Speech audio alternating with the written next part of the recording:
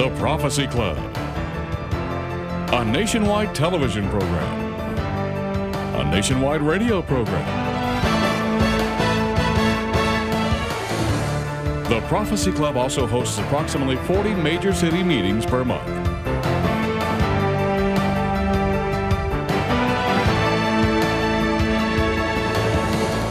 Our mission is to inform Christians of current events that confirm Bible prophecy, expose the evil devices of Satan, warn believers what is coming to America, challenge people to stop sinning and turn to Jesus with all their heart, and to provide a platform for Christian speakers to be heard. It's a bald-faced lie. Using the positions of power and authority in our own government. The greatest oil field in the world is at the southwest end of the Dead Sea. He said, son, you must warn this nation. And now your host for the Prophecy Club, Stan Johnson. Welcome to the Prophecy Club, where we provide prophetic information to win souls and to call people to repentance. I'm very happy to be here in the studio this evening.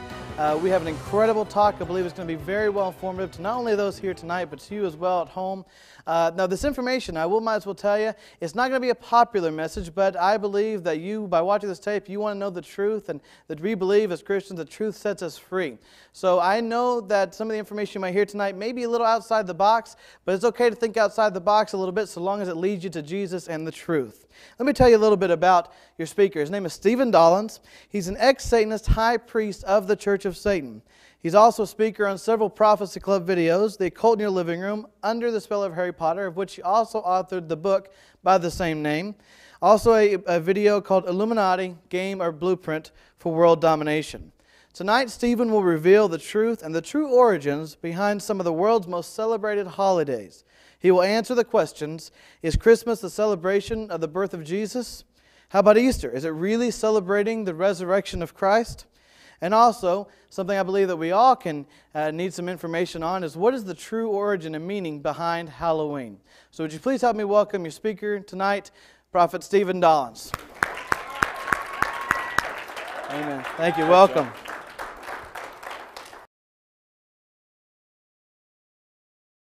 Nice to see everyone here.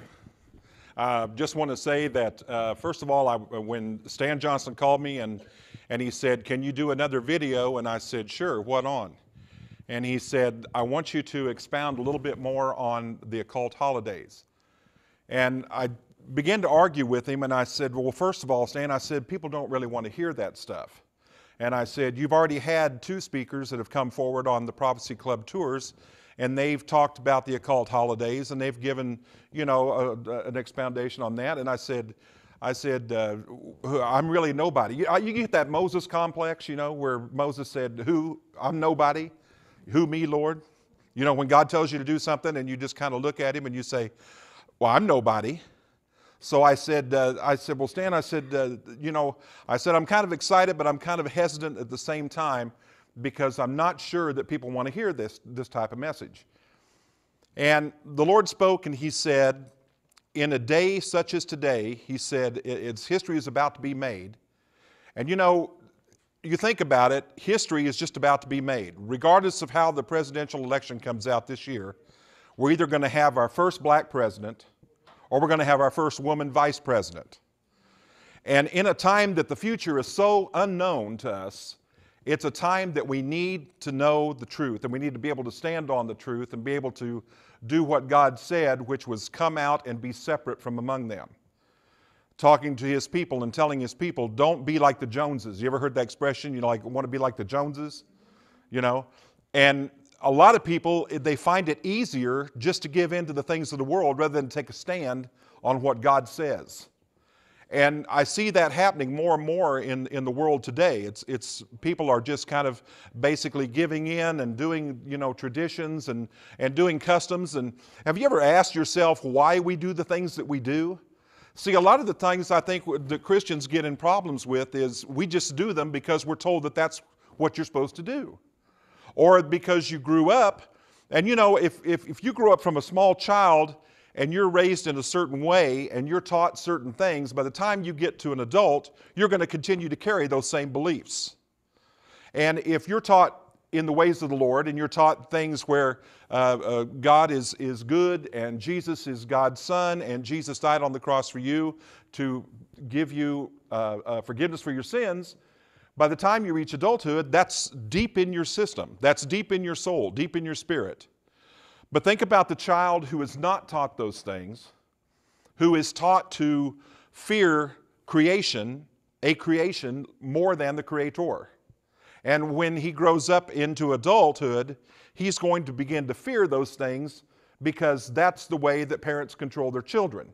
You'll see some of that tonight in the presentation as how parents are using some of these holidays and some of the creatures of these holidays to control their children. And you know, some people look up here and they say, well, what gives this guy any clout? Where do you get your authority to speak on things like this? For those of you who have not heard of me or heard me before, in 1970, after my father was taken from me by a hit-and-run driver, I lived a life for 7.5 years as a satanic high priest, associated with the Church of Satan, Anton Szandor LaVey's Church of Satan in San Francisco, California. My grotto, and that's what they call it in Satanism, in Wicca or witchcraft, it's called a coven. But my grotto was in Oklahoma, and for 7.5 years, that's what I did, was lead a life of Satanism and also as a satanic high priest. And in 1978, I came out, gave my life to the Lord Jesus Christ. The Lord told me at that time, He said, the path is clear for you. He said, what I want you to do is I want you to go out and tell the people what you know and what you've seen and what you've heard, what you've experienced. And you know, I hate arguing with God because number one, you never win. You know, and the thing is, you got to realize He's always right, you know, but we argue with Him anyway, right? And I argued with Him and I said, well, Lord, I said, if anybody knows anything about Satan and his devices, it's the church. No. And He said, if you will go, He said, I'll show you. And you know, I mean, it got to the point where we went to a place called, one of the churches in Soldier, Kansas, small town in Kansas here. And in Soldier, we gave a talk on the occult, and I gave my testimony. And a lady came up, and just afterwards, and she said, oh, I'm so glad you came and you talked to us tonight. She said, because you know, Halloween is approaching. It was around October. And she said, Halloween is rapidly approaching, and we were going to have an alternative Halloween party for the kids downstairs. And I said, really? And I said, well, what were you going to do? And she looked at me and she said, well, we had talked about hiring a soothsayer or a psychic to come in, and they would run a table downstairs and tell everybody their fortunes reading tarot cards, or we might even have a crystal ball, and she would give everybody their fortune. And I looked at her and I said, are you crazy? Because, I mean, but this is the mentality that the church has gotten under. Brothers and sisters, the church is in serious trouble. It is, because we've adopted practices that were never meant for God's people to adopt. Never. In 1 Kings, God told Solomon, good old Saul, that He said, don't go into them, nor let them come in unto you, for if you do, surely they will turn away your hearts after their gods. And what did old Saul do? Well, Saul had many strange wives. I'm sure some of us have had strange wives before. But this, when they say strange in the Bible, what it means is that they were of a different faith. They were of a different belief. And all these different women that came into old Saul's life were worshiping all these different gods. Well, what they did, the Bible says he had several thousand of these, okay? So what he did was he let his wives talk him into building a temple so that they could go and worship their gods in their own way. And so to appease all his many wives and keep peace in the house, Saul built a temple unto his wives. Now this is not the temple that it says that Solomon built unto the Lord. This is a temple that he built unto his wives, and in those temples he put not only images or visions or statues of their gods, but he also put their symbols in that temple. I want you to keep that in mind, that he also put the symbols in that temple. And from that temple, the day that that temple was built and implemented for worship, then we begin to see those symbols begin to filter down into Judaism. And it was adopted, and it was taken of, oh, that must be a glorification of the Lord. No, it is not. Those symbols don't stand for anything having to do with the Almighty Heavenly Father. They have to do with the worship of Baal or Baal, the ancient god. And you'll see some of those things tonight. But what I told you is that the church is in serious trouble because we do things without questioning. We've been conditioned and we've been desensitized by the world that if it's good and it looks good and it tastes good, we'll eat it. And if it's delicious, we'll eat even more of it. And isn't that how the enemy works? See, Satan puts just that little sugar cube out there, and then you take a little bit of it, and it doesn't taste too bad, and it doesn't look too bad, so therefore it must not be bad. And this is how they get things like Harry Potter into the school systems, the Teletubbies into the TV, those sort of things. And we have to start looking at these things and start to analyze them, not take them for what we see them as, but for what's underneath it. And when we talk about the occult holidays revealed, in order for something to be revealed, something has to be concealed. And so what we want to do is we want to unconceal and reveal tonight these holidays and why they are not Christian and why God is calling the people of today to come out from among them, as he says, and be separate. So what are we talking about when we're talking about occult holidays? Well, we're clearly talking about satanic holiday celebrations. Because see, if something is meant to be satanic and something is formed to be worship of the enemy, I don't want to be celebrating it in my Christian church. Amen? So when we talk about satanic holiday celebrations, these are holiday celebrations that are basically formed for worship of something else other than the Lord Jesus Christ. And even though there are a lot of pagan holidays, and you'll see some of these tonight, even though there are a lot of pagan holidays that are celebrated throughout the world, there's three major holidays that we want to concentrate on tonight. There's three major holidays that are celebrated not only in America but worldwide. And we want to look at those things, and we want to ask about the origins of these things. Now let's all agree on something. If we can say that these holidays are designed to glorify Jesus Christ, then we can say they're okay to celebrate. Amen? If we can say that these holidays actually have Jesus in them, then it's okay for us to celebrate them in the church. Amen? And we can also say that if there's nothing concealed behind it, in other words, nothing hidden behind these holidays, that they must be not quite so bad. Amen? So let's look at some of them. We're going to concentrate on the three major ones, and that's Christmas, Easter, and Halloween. And you look at Halloween and you say, well, Halloween being a holiday? Absolutely. It's one of the children's most celebrated holiday. Children look forward to it all year long because it allows them to be able to dress up and be their favorite superhero or be a ghost or a goblin and go from door to door trick-or-treating.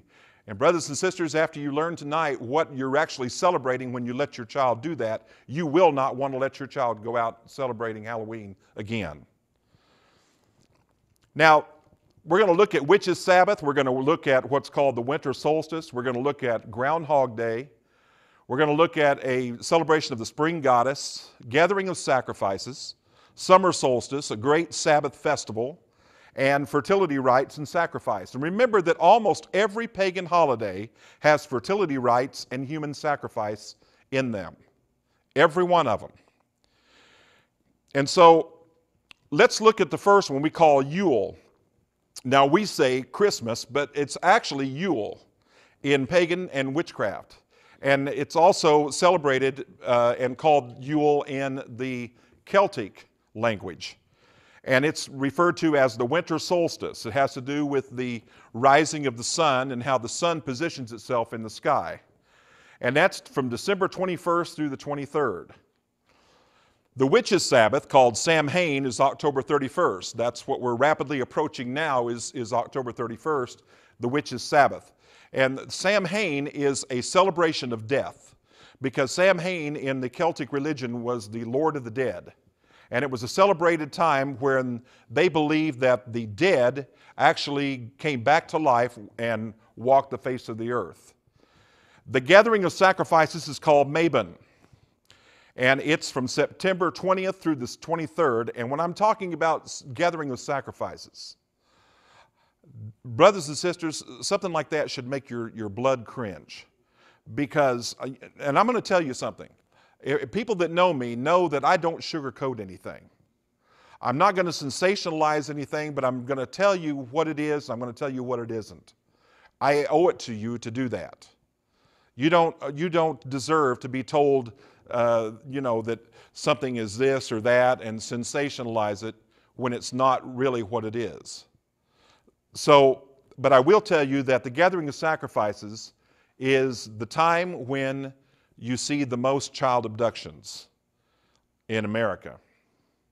And some of these children that appear like on the milk cartons and appear on post boards where they have, a child disappeared, some of these are gathering of sacrifices. And what they do is they gather them for sacrifices from that time so that they can sacrifice them on the night of Samhain. Lugasbad is August 1st, and it's called the Great Sabbath Festival. It's a witchcraft festival. Groundhog Day, or Imbolc, is February 1st. Now, you say Groundhog Day when the groundhog comes out and looks at his shadow, and if he sees his shadow, there are so many more days of winter. Okay? So, this all has to do with a Celtic belief in the spring goddess. And she comes out of her cave, and if she sees her shadow, then it's going to be a good harvest. And if she doesn't see her shadow and goes back in, then the people knew that it was not time to harvest the earth. And that's where the Groundhog Day came in. They took the spring goddess and decided to make it a little bit more cuter, and so they added the groundhog. And Ostara is March 20th through the 23rd. It's also a spring goddess. Beltane is May 1st. We call it May Day. And isn't it strange that May 1st was the day that the Illuminati, formed by Adam Weishaupt, was formed, implemented on May 1st. And it's also the day that communist countries celebrate their birthday. Summer solstice, going from the winter solstice to the summer solstice, is called Litha. And it's June 20th through the 23rd. So these are some of the festivals and some of the Sabbaths and some of the lesser, what we call the lesser celebrations, holidays that are celebrated in paganism witchcraft. God tells us throughout the Bible, old and new, to remove ourselves from anything having to do with pagan or occult practices. Look here in 2 Corinthians 6:14, 17. God says, "Be ye not unequally yoked together with unbelievers. For what hath fellowship hath with righteousness with unrighteousness? And what communion hath light with darkness? Wherefore," look at that, "wherefore come out from among them, and be ye separate." That's the key word. "Be ye separate, saith the Lord, and touch not the unclean thing, and I will receive you." Now, if this is a promise of a blessing, that if we do these things and God will receive us, what do you suppose God will not do if we don't do these things? He won't receive. Okay? So there's a consequence for not following what the Word of God says. We know that. One of the basic concepts that we're told now is that all gods are one God. Now, think back to 9/11, after the attack on the Twin Towers and the Pentagon. And good old President George got up and he said at a congressional meeting he said to appease all the people, because they were afraid now that people were going to go around and start bombing mosques and shooting Arabs. Habib down the street might have a Conoco down there, and they might want to go down and blow that up, because people were mad, angry over what happened. And we were told by good old George W. that we now must embrace all religions. Everybody remember that? We have to embrace all religions. And the problem with embracing all religions is you're embracing all different gods. So if we allow those things, remember good old Saul, God told them, do not go in unto them, nor let them come in unto you, for surely they will turn away your heart. And the Bible says that good old Saul never repented. After he built that temple and after he gave in to all these different gods, Solomon did not repent, as did David his father. But there's a problem that we have with this one God or all gods, all gods are one God aspect. Let's look at some of those. Well, first of all, in order for you to get a belief system into the spirit of a person, you have to make it glorify another God. Because if you're looking at all gods being one God, that means that Allah, Buddha, Confucius, all those people are Jesus. And we know that that's not what Scripture tells us. So if it glorifies another God, then it's also glorifying this belief. The second thing that it has to do is it has to take your eyes off of Jesus. Because, see, you have to get Jesus out of the way in order to bring in a different belief system. We talked about from the beginning that when you grow up, you have a belief system, and that's the belief system that you are raised with. And by the time you reach adulthood, there's not much that's going to change your mind on that belief system, because it's now instilled in your spirit, in your heart, and in your soul. So they have to take your eyes off of Jesus. Another thing that this belief of all gods are one God does is it impersonates God. In order for you to get a belief system that Jesus is the Messiah and that God is the almighty one living God in three persons, you have to impersonate that God. So you have to replace him with something else. And you'll see in some of these celebrations that they have found a way to do that. The other thing that it has to do is it has to challenge your personal belief system. In other words, things that you have believed from childhood to adulthood, now you are told something totally different, and so now that challenges your personal belief system. And if you are gullible enough to where you'll eat it and it tastes good and you swallow it, now it becomes a part of you. And the last thing it has to do is it has to challenge the very Word of God itself. In other words, something that totally erases what Scripture says, replaces it with something else. So in order for a new belief system to come in, they have to have all these things in there in order to change it. So let's look at the first celebration. We want to look a little in depth tonight on Christmas. Now, Christmas is a time, everybody do their jingle bells and, there you go. And we'll sing hymns and that sort of thing, Christmas carols by the fire, chestnuts roasting, But Christmas is a time where children look forward to the birth of Jesus. No, they look forward to presents. They look forward to a visit from a personage called Santa Claus, okay? Remember that we said from the very beginning, in order to get a new belief system in, you have to give something that impersonates God and something that challenges your belief system. Well, Christmas does that. Because, see, so many times we're told, and we learn in church, that Christmas is a celebration of the birth of the baby Messiah, Jesus. And nothing could be further from the truth. And we'll examine that tonight, and you'll see that that's a lie, that's been infiltrated into the church.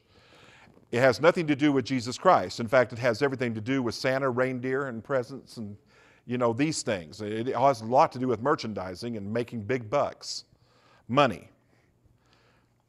Christianity was corrupted by pagan rituals and practices during the reign of Constantine. Now, the Roman Emperor Constantine was a wise man. He knew how to rule the people. And what he did was he combined Christian doctrine at that time with that of paganism. And that's exactly what the devil does. That's exactly what Satan's strategy is. He takes a little bit of a lie and mixes a little bit of that with the truth, to the point to where it's so concealed and so hidden that unless you're really looking for it, you'd miss it. And that's what he did. He combined pagan doctrine with Christian doctrine. And the Roman Catholic Church actually believed that they could pray over and anoint satanic symbols and objects, and that would make them okay to use in worship services. They still do this. December 21st through the 22nd, we said, was called Yule. And pagans celebrated what they called the winter solstice. Now, the winter solstice, they would celebrate that by burning what was called the Yule log. And you still see these Yule logs in stores. Many of them are about that long, maybe, that wide. And they're decorated with holly and evergreen, and some of them even have pine cones on them and mistletoe. And what you're supposed to do is you're supposed to celebrate that this is a time when the sun was reversed and was now rising in the sky, and they believed that this was a sign that all the sacrifices, all the human sacrifices that the Celtic people had given on Samhain, or what we call Halloween, had been accepted by the gods. And so in order to celebrate that, in order to commemorate the sacrifices given, what they would do would be to burn this log. And what this is it's a representation of the Druid priests of that time burning human sacrifices. And these logs would burn, and you still, like I say, you still see these logs, and you can go and buy them, and you bring them home, and we put them in our homes because they're nice decorations. But they have nothing to do with Christianity. Today, we celebrate these practices in songs. Now, think about some of the songs that have those, talking about the Yuletide. And by the way, Yuletide is when the waves would roll up onto the shore and being affected by the moon during this time. And as the waves got wider on the shore, what they would do would be to put sticks along the shore or posts, and then however far up the tide came and covered up that particular post or stick, what that meant was what kind of a year you were going to have. So it was a form of divination. And we still sing them in things like Troll the Ancient Yuletide Carol, See the Blazing Yule Before Us, Deck the Halls, Silent Night. And we talk about Yule, and we talk about Yuletide carols. And it amazes me that even Christian artists still sing these Christian carols, and they put them on their Christmas CDs and really singing about them. And what they're doing is they're glorifying this time of divination. And in the Celtic tradition, the Yule log was decorated with holly and evergreen strands, and then it was set ablaze at sunset. So what you would do would be to take this Yule log, and you would set it on fire, and it would burn all night until sunrise the following morning. And that, again, was to commemorate whether or not you were going to have a good year or not, the way that the Yule log burned. And it was also in commemoration of human sacrifices that were done on Samhain. Now, the Roman Catholic Church believed that it had the authority to change dates and times, and what they did was they changed the celebration of the winter solstice to December 25th. And renamed it Christmas or Christmas. And in the school system today, it's amazing that in order to be politically correct, you can't mention the name Christ. In fact, you can't even go into a store, supposedly anymore, and even wish somebody a Merry Christmas because you have the name Christ in that particular phrase. So you have to be politically correct, and so now schools have dances. Instead of being a Christmas dance, it's called a solstice dance. Or it's referred to as an equinox, winter equinox. So they may have a winter equinox prom, okay? Not a Christmas prom, but a winter equinox prom. And again, it's all going back to the guise of witchcraft, paganism. In Latin, and I thought this was really interesting, so I looked it up. And in Latin, Christi means Christ, while Mass, M-A-S, means Mass. And in Catholicism, during a Mass, what they do, our prayers are spoken, they go out to the dead saints of the church, and in this way, pagan Masses do the same thing. And so a Mass commemorates death or passing on. Therefore, if we say Christmas, what it literally means is death of Christ. So when we say Merry Christmas, what you're actually saying is Merry Death of Christ. December 25th is also a celebration in Roman history called Saturnalia. And Saturnalia, as it was called by the Romans at the time, was excessive drinking, and they had all-out orgies. It was a time of revelry. It was a time just to let your guard down, so to speak. Undo your tie, loosen up, and whatever inhibitions you had, you just basically let them go. It was also known in Babylon as the birthday of Tammuz, who was declared to be Nimrod, and that was the evil ruler of the city called Babylon. And it was said that he was reincarnated as a child and born of a virgin birth. And through his mother and his wife, he married his mother and took her as his wife, and that was Semiramis. And so Saturnalia was also a practice of celebrating the birthday of Tammuz, who was Nimrod. Now, the exact day of the birth of Jesus cannot be verified. So we have to ask ourselves, why is this date designated as that day? Even scholars and historians cannot agree on a particular day that Jesus was born. You won't find it anywhere in history books. You won't find it anywhere in any kind of culture where they say that they know the exact birth date of Jesus Christ. However, we do know that it was not on December 25th. So why is this date designated as that day? Let's look at some facts. Fact, we are not told or commanded by the Word of God or the Lord Jesus Himself to celebrate His birth. It's not in Scripture. In fact, the only thing that we are told or instructed to do is to remember His death on the cross and what He did for us in remembrance of Him. And that's why we do communion, in remembrance of Him. But we are not told in Scripture at any point in time that we are to celebrate His birth or that His birth was really that important. Fact, Jesus' birth was not celebrated by the disciples of the early church. In fact, the first celebration of the birth of Jesus didn't occur until the 4th century. So even from the time that the New Testament churches were beginning to be established, they didn't participate and they didn't celebrate the birth of Jesus Christ the Lord. And you know, it's kind of, when we look at those, it's kind of interesting to see that Paul, being someone who was so focused on wanting the church to be the follower of the Lord Jesus Christ. It wanted to be Jesus had said that He's coming back for the new bride, the bride that's clean. And Paul wanted a church that followed God's ways no matter what. I look at Paul as probably being a prophet because, again, he didn't sugarcoat anything. He told it the way it was, and he told them what they were going to do and why they should do it.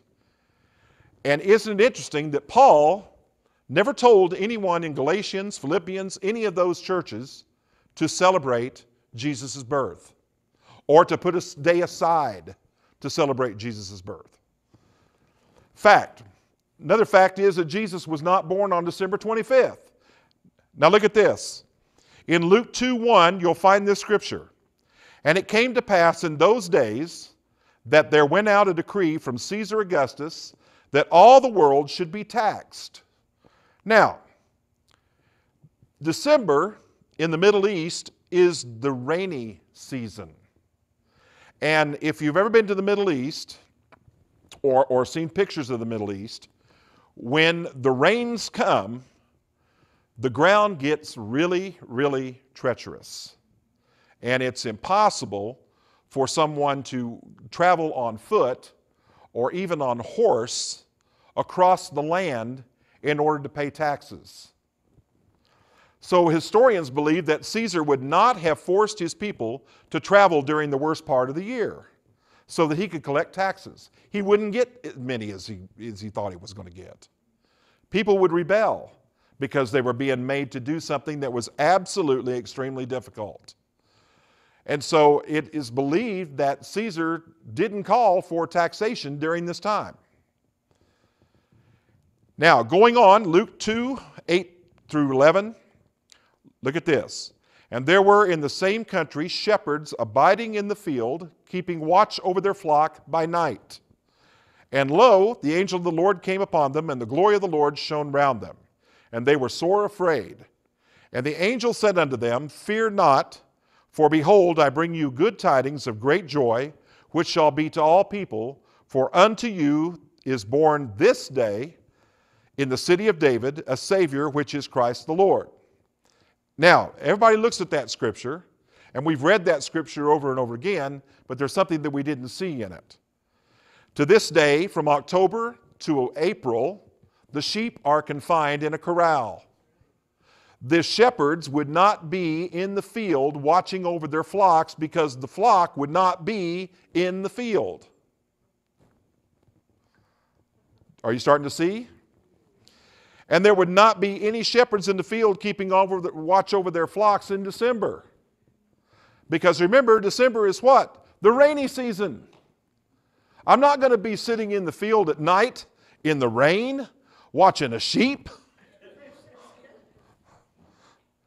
Another fact is that Jesus' birth was established by Roman Emperor Constantine.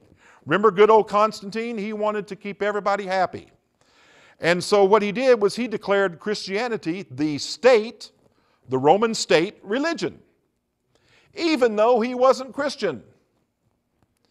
And he appeased the heathens as well as the Christian church and declared December 25th, Saturnalia, to be the birth date of the Son of God. And that's how December 25th came about. It was designated by Constantine. It wasn't designated by the rule of God or the early church, and that's why the church did not celebrate 25th December to be Jesus' birth. They knew. They knew.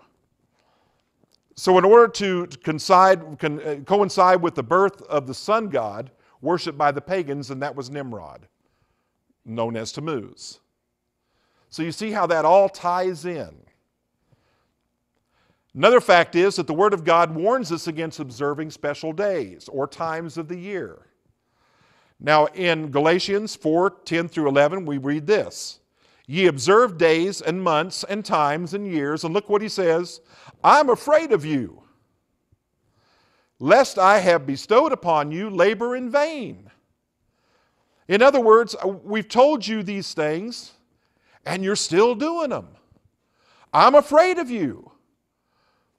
And why would he say, I'm afraid of you? Because he's afraid they're going to stray away from the truth, that they won't hold on to the truth.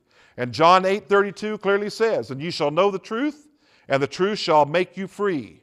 Not set you free, because see, set, when you say I'm set free, it means that something happens in the moment. When you're made free, it's forever. When something's made, it's made to last.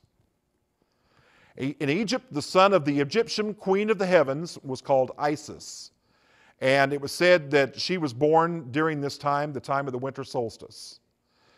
And in ancient Babylon, it's said that the ruthless dictator Nimrod married his mother, Semiramis, and when he died, Semiramis went and burned his body on the altar and declared that Nimrod was going to be reincarnated or reborn again in a baby. And he would come back as a child. And Nimrod had declared his mother to be the Queen of Heaven. In America, a celebration of the birth of Christ. The actual date falls nowhere near December 25th. Scholars and historians place this date near spring or early summer. Because remember, from October through April, there are no sheep in the fields. From that time, in ancient times, to today, that still holds true.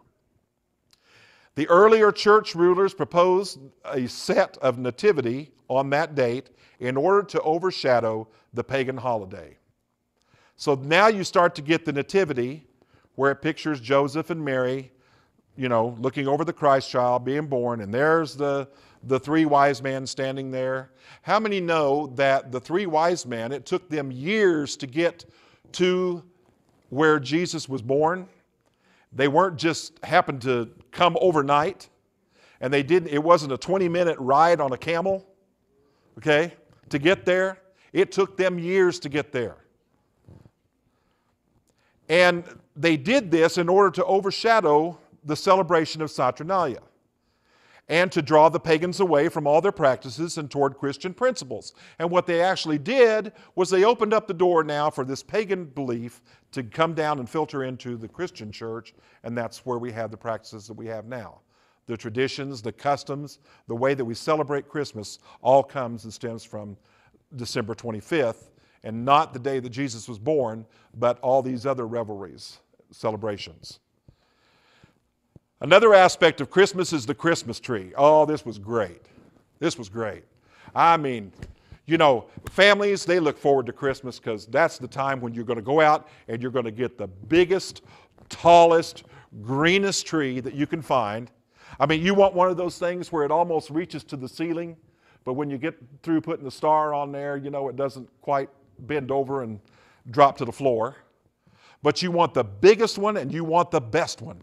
And you'll spend all day long decorating it, putting lights on it, putting candles on it, putting strings on it, even popping popcorn and putting that on there. We never lasted with popcorn because I ate it before they got on the tree. But, and we just want that thing just to shine. And we glorify it. And remember, in order to get a belief system in, you have to take the place of something. You have to glorify something else. The Christmas tree is a form of worship.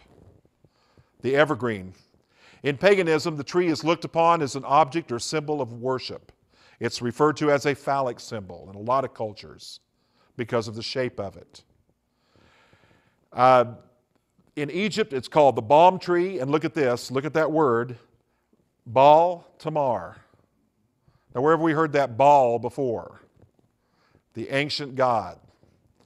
Rome, it was with the fir tree, or called Baal Berith. Now, look at Jeremiah 10, verse 3 through 4. Look what God says. For the customs of the people are vain. He's talking about vanity. For one cutteth a tree out of the forest, the work of the hands of the workman, with an axe. They deck it with silver and with gold. They fasten it with nails and with hammers, that it move not. And brothers and sisters, isn't that exactly what we do with the Christmas tree? We adorn it.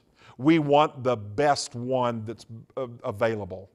And we want to even sometimes we even put it in the window so it'll shine to the street so people riding by will see it.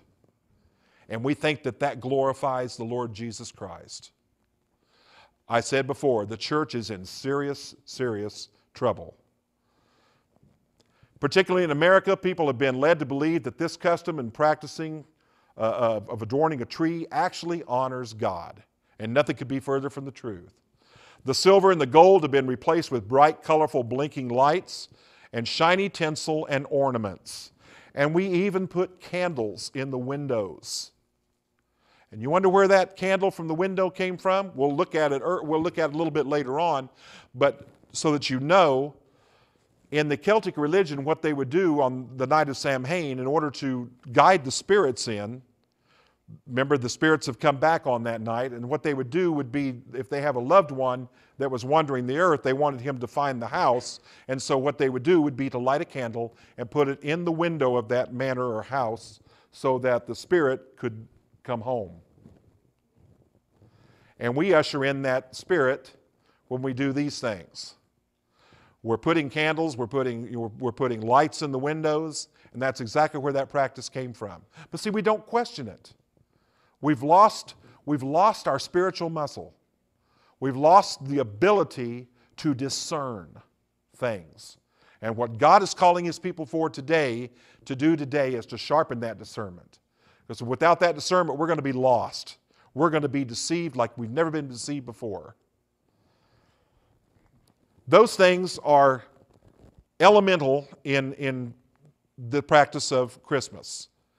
And in Satanism, these people will take the 5-pointed stars and they will turn them upside down so the 2 points are facing up, and they will put them on their house.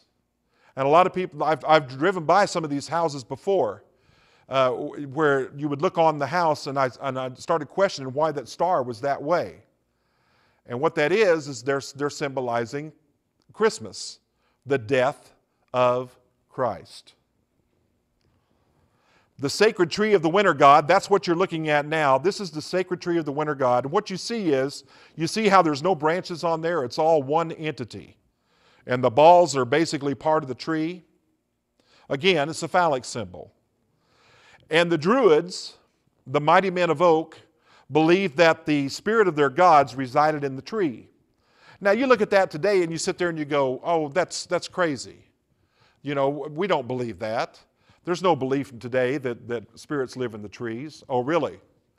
Let me tell you a little story about a mission that we went on several years ago. A fellow prophet called me and said, we're getting a ministry team together, and we're going to go down to Texas, and we're going to go to an Indian reservation, and the pastor was an Assembly of God pastor. And what was happening was he was having trouble keeping his people in the church, because here the Indian people, were going to church and learning about Jesus on Sunday, but then Monday through Friday, they were going back to their old traditions. And so he was having a problem in keeping them to follow the Scripture and following the ways of the church, because they were going back and embracing their old ways and their old practices. And we got there, and he took us for a little tour of the reservation. And when we first pulled in, we saw a casino. And I said, oh, you guys have got a casino? He said, no, they shut that down. He said, because all the Indians, the people on the reservation were coming home drunk, and it was stealing their money. And we started driving around, and I started noticing that there were lines of trees. And there'd be like 1, 2, 3 trees. And then the next tree would have a big yellow circle around the trunk of the tree. And you'd go by, and there'd be like 3 or 4 more trees, and then another tree with another big yellow circle around the trunk. And I said, is there something special about those trees? And he said, yes. He said, our people believe that, and they're taught from childhood, that there are little people that live in those trees. And that if you cut down one of those trees, the little people will get revenge, and they will come down and harm you. And I said, really? And he said, yes. He said, I have a couple in church whose son was killed. And he said what happened was they were coming home, and they'd been drinking. They were teenagers. They'd been drinking. They were coming home. They came onto the reservation, and there's like winding roads going all around the reservation, and they're dirt roads. And he said they were coming home, and he was bringing his girlfriend home. And just as he turned around the corner, the car went out of control, hit a ravine. They rolled over, and it said it put him or her in the hospital, severely injured, but it killed him. And the parents told the church the next Sunday that they were quitting because they had angered the little gods in the trees. So do they still believe this? Absolutely. Absolutely. So, and it just goes to show you again, if we don't have discernment, we're going to be deceived greatly. And these ancient practices have even found their way into the very core of our government. Even our government now practices these traditions and customs in the White House. What you're going to see is you're going to see a 2003 Christmas tree, White House Christmas tree. And this thing is 15 feet tall. I mean, they wanted the best, right? Because if you're the President of the United States, you want the best and you want the biggest and you want the most blinkiest. What they call it, blingiest. And this tree was complete with special ornaments. And look what some of the ornaments on this tree were. Harry Potter. Well, sure. I mean, after all, Laura Bush is the one who said that this was her favorite book series, and Laura Bush was the one who talked to the school systems and got it into the school system, integrated into the school system, and then your children were required to read Harry Potter in school because it was so great and because children were reading again. So you see good old Harry, and right there on his shoulder is the owl, which is another symbol of divination, called a familiar spirit, where they believe that the spirits of these gods or different beings would actually live inside the animal, and they would direct your business. You would be able to consult them because they know the future. Here's Hillary Clinton, good old Hillary, standing in front of a 13-foot tall Christmas tree, along with some Congress people. Doesn't she look pretty? And again, it's all celebrating Celtic tradition. Let's look at Santa Claus. If you're going to impersonate God, you have to have the same attributes that God has. Well, let's look at good old Santa, because he has some of those same attributes. First of all, he's omnipresent. Sure he is. That's how he gets from your house to somebody else's house clear across the world. I used to ask my mom, how does he get all around the world in one night? And her only expression back was, he's magical. He's all-knowing. Remember that? He knows if you've been sleeping. He knows if you're awake. He knows if you've been bad or good. Everybody, you've been good for goodness sake. Okay, there you go. That make you feel good, right? And notice that he also rewards the good and punishes the bad. And isn't that like the judgment of God? And aren't those the same attributes as God? Omnipresent, all-knowing, all-powerful. Who really is this man we call Santa? And what do we really know about him? We have to ask those questions. Well, the Bible teaches us that Satan's primary attack is on those that are the most vulnerable. Jesus compares Satan to lightning, and in Luke 10:19 he says, I beheld Satan as lightning fall from heaven. Lightning always travels the path of least resistance, and the enemy does the same thing. He moves along that same path. And the Word of God also likens Satan to a roaring lion. 1 Peter 5:8. Be sober, be vigilant, because your adversary the devil, as a roaring lion, walketh about, seeking whom he may devour. Who he will devour? No, who he may, which means that you have to allow him to be able to devour you. Let's look at the lion, some of the attributes of the lion. He's a predator of opportunity. He goes after the injured. He doesn't go after the leader of the pack. That would be too easy. And once the leader got hit, then all those that are behind the leader are going to run off. So he can't attack that way. He attacks from behind. He goes through the back door. And he goes after the injured. He goes after the youngest. He goes after the smallest. And he goes after the weakest. And the one with the least ability to run or to fight. And brothers and sisters, that's exactly what our children are. They are the most vulnerable. They are the weakest. They are the ones who are easily injured. And they are the youngest. The origin of Santa Claus is real interesting. I want you to see this. He began as a 4th century Catholic bishop named St. Nicholas. And so began the cult of St. Nicholas, and that was a powerful religious movement at that time. Now, the Christmas Almanac states that by the height of the Middle Ages, St. Nicholas was probably invoked in prayer more than any other figure except the Virgin Mary and Christ himself. So Santa's right up there with the Virgin Mary, and he's right up there with Christ himself.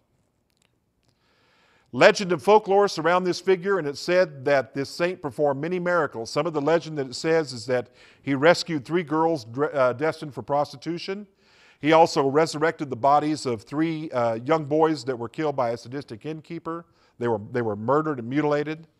And St. Nicholas also gave gifts out to the poor children, and that was his veneration as patron saint of the children. Santa legend appears in the Netherlands around the 17th century. Dutch children placed their shoes by the fireplace on December 5th.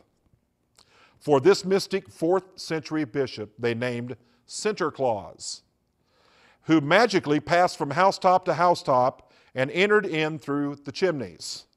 And this tradition was brought to America by Dutch settlers in 1626. Now listen to me carefully.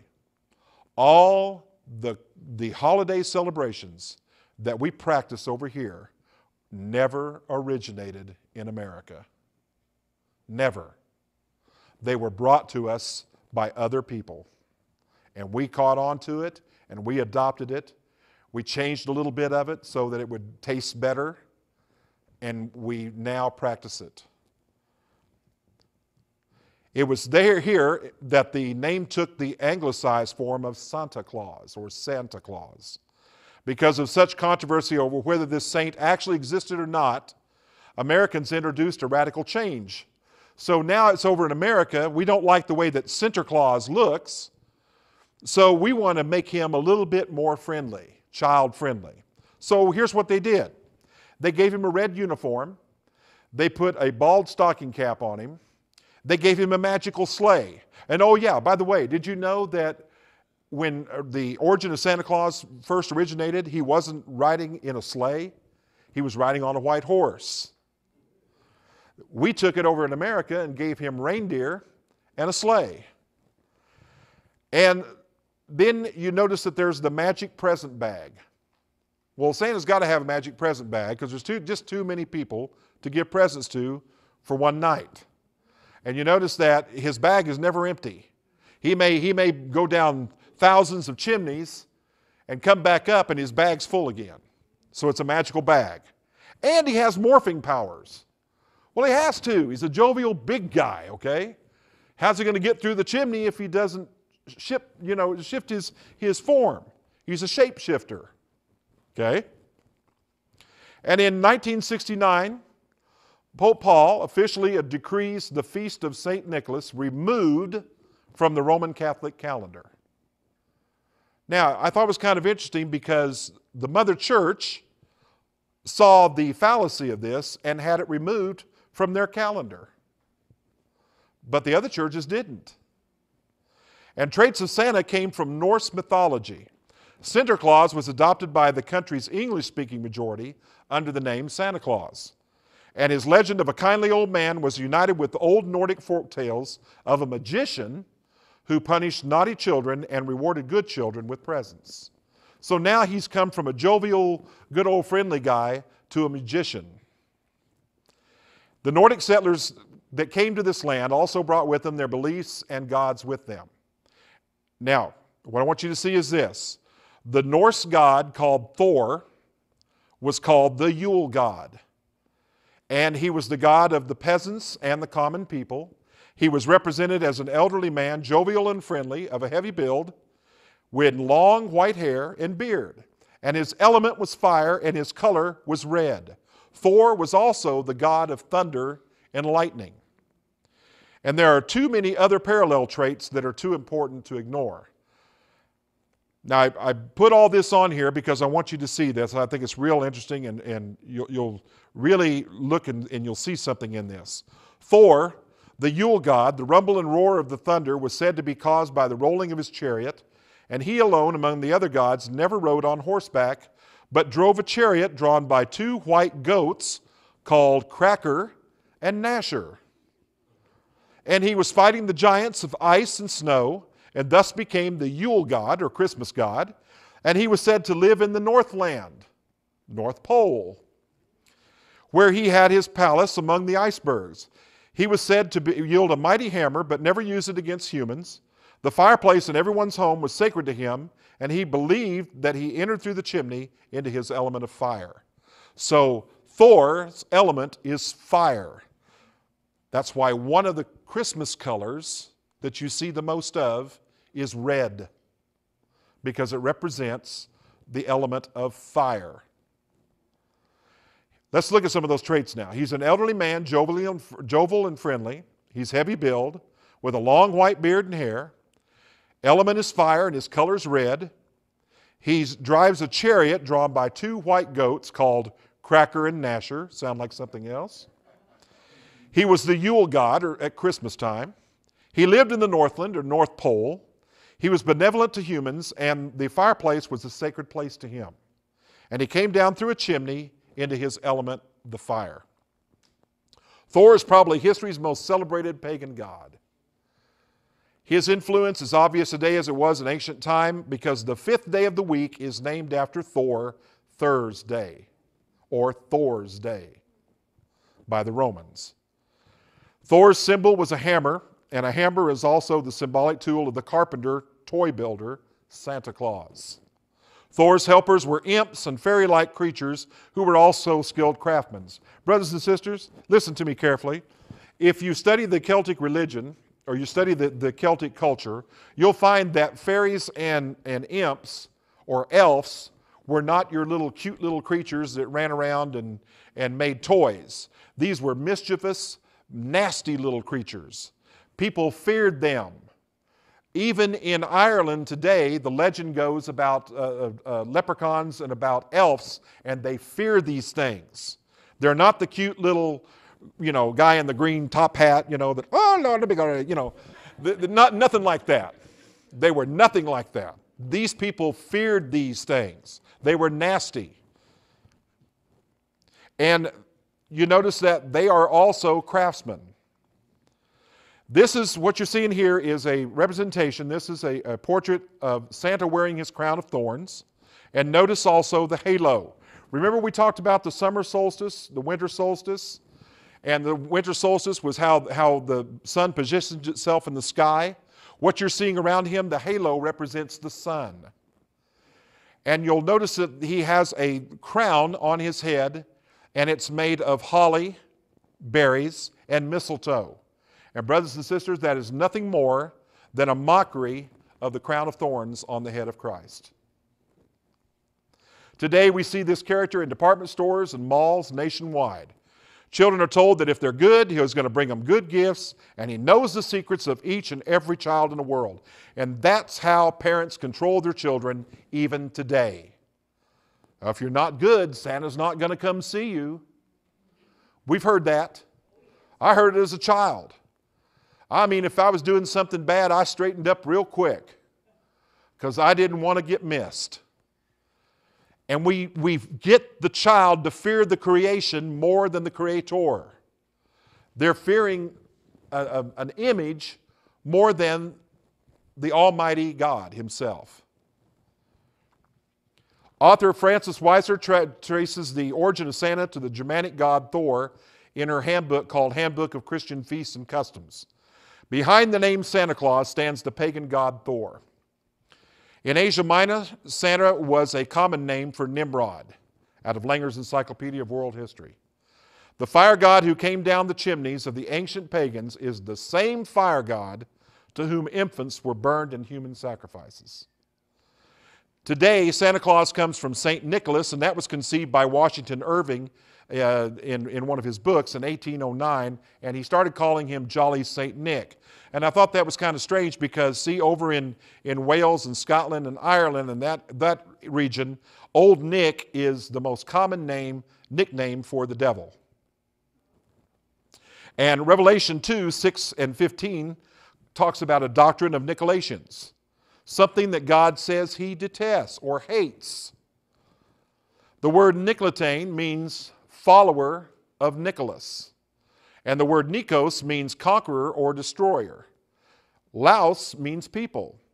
Therefore, Nicolaitans are people who follow the conqueror and destroyer, Nimrod. Nimrod, called the hunter, is often pictured with wings holding reindeer and a fir tree, or a Christmas tree. Old Nick is a well-known British name of the devil, and it seems probable that this name is derived from the Dutch Nieken, meaning the devil. Besides the name Satan, he's also called Beelzebub, Lucifer, and in popular or rustic speech by many familiar terms as Old Nick, taken from the Oxford English Dictionary. Santa Claus originated from a character identified as the devil or Satan. Now watch closely. The rearranging of letters called anagrams in order to hide secret names or words has long been used in the occult.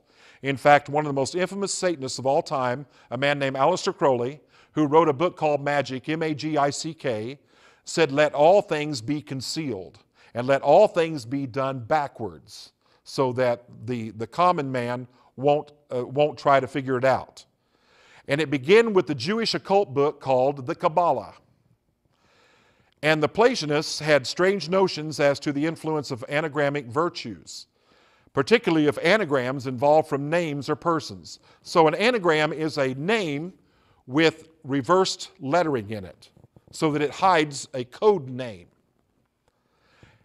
Helena Petrova Blavatsky, try to say that 3 times fast, was a Satanist and New Age teacher, and she writes in her book called The Secret Doctrine, in volume 3, page 78, she says, "Many a mysterious sacred name conveys to the people ear no more than some ordinary and often vulgar or common word, because it is concealed anagrammatically or otherwise. And now it stands proven," she's still talking, "that Satan or the red fiery dragon, the Lord of Phosphorus, and Lucifer, or light bearer, is in us. It is in our mind, our tempter, our redeemer, our intelligent liberator and savior. The name isn't important," she says. "It's in the letters." Lucas and Lucius are New Age code words for Lucifer. Alice Bailey, one of the most prolific people who adopted the New Age movement. She was one of the founders of the New Age movement. How many know that it's not New Age at all? It's actually Old Age. It's going back to witchcraft. They just call it new. But she founded the Lucifer Publishing Company, and in 1924, she named the name, she changed it to Lucius Trust. Now, did she change the name? No. It still stands for Lucifer. Lucius stands for Lucifer. So let's look at Santa Claus. We know that Satan and Lucifer are one and the same being. And the name then comes to light. Because if you change the name around anagrammatically, you see that Santa is actually Satan and Claus is Lucius. So it's Satan Claus. The Christmas wreath. You see these things all around. This is a big church, and what you see here, down in the side here, are people. So that's how big that church is. That's their heads right there. I don't know why that phoenix is there. But all around this church, there are wreaths of all shapes and sizes. And there's an interesting thing about the Christmas wreath. They're found hanging on thousands of houses in America every year. We put them on our doors. We put them on our porches.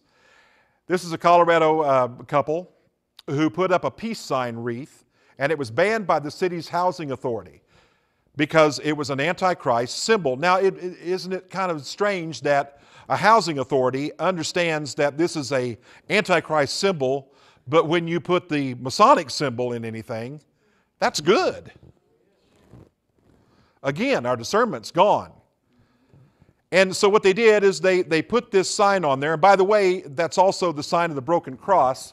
When you're initiated into Satanism, you're given a ceramic cross. You turn the 2 points up so that the cross is now upside down, and you take those points and you break them down. symbolizing your break with all forms of Christianity. So that's where the broken cross comes from. If you turn it upside down so that now the 3 points are up, what it means is it's the crow's foot, and it's a powerful spell casting symbol in occultism.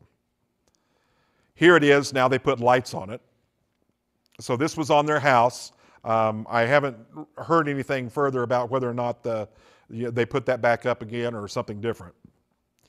Here's a wreath. This is one of the Christmas wreaths that you see in churches a lot. They're decorated with lights. They have pine cones on them, holly, things like that. You even find them in malls. They're big, and they're always well lit, so they glow. The interesting thing about the wreath is that it's also, this was real interesting. I found this. This is a representation, and it's supposed to be a wreath of Old Man Christmas. Now, I hope you can see that, but what I want you to see is that face there is clearly a demonic devil face, and there are the horns. And there's another faces down here, demonic faces down here, and that's supposed to be a Christmas decoration found in a mall. I won't tell you what city that's in, but it's in a mall here in the United States. Wreaths are circular, and in all pagan witchcraft practices and beliefs, the circle is a fertility symbol, and it symbolizes the female womb. In the Occult in Your Living Room, one of the first things I did on that video was I showed you all the occult symbols, and I showed you one of the symbols was the circular snakes forming a circle, the snakes coming up and then their heads forming at the top. And that was a over 2,000-year-old symbol of fertility. It represents the female womb. It's also referred to as the circle of life, and in the Celtic tradition, it represents the wheel of the year. It's made of evergreen, holly, and pine cones, and it represents their gods and goddesses of Yule. That's what the wreath is. Mistletoe. Now you see this hanging over the doorway during during the holiday season, and did you ever ask yourself, why do we kiss? Because we're standing underneath poisonous and parasitic shrubbery. It's true. It's true. Mistletoe will kill a tree in a heartbeat. It's a parasite to other plants.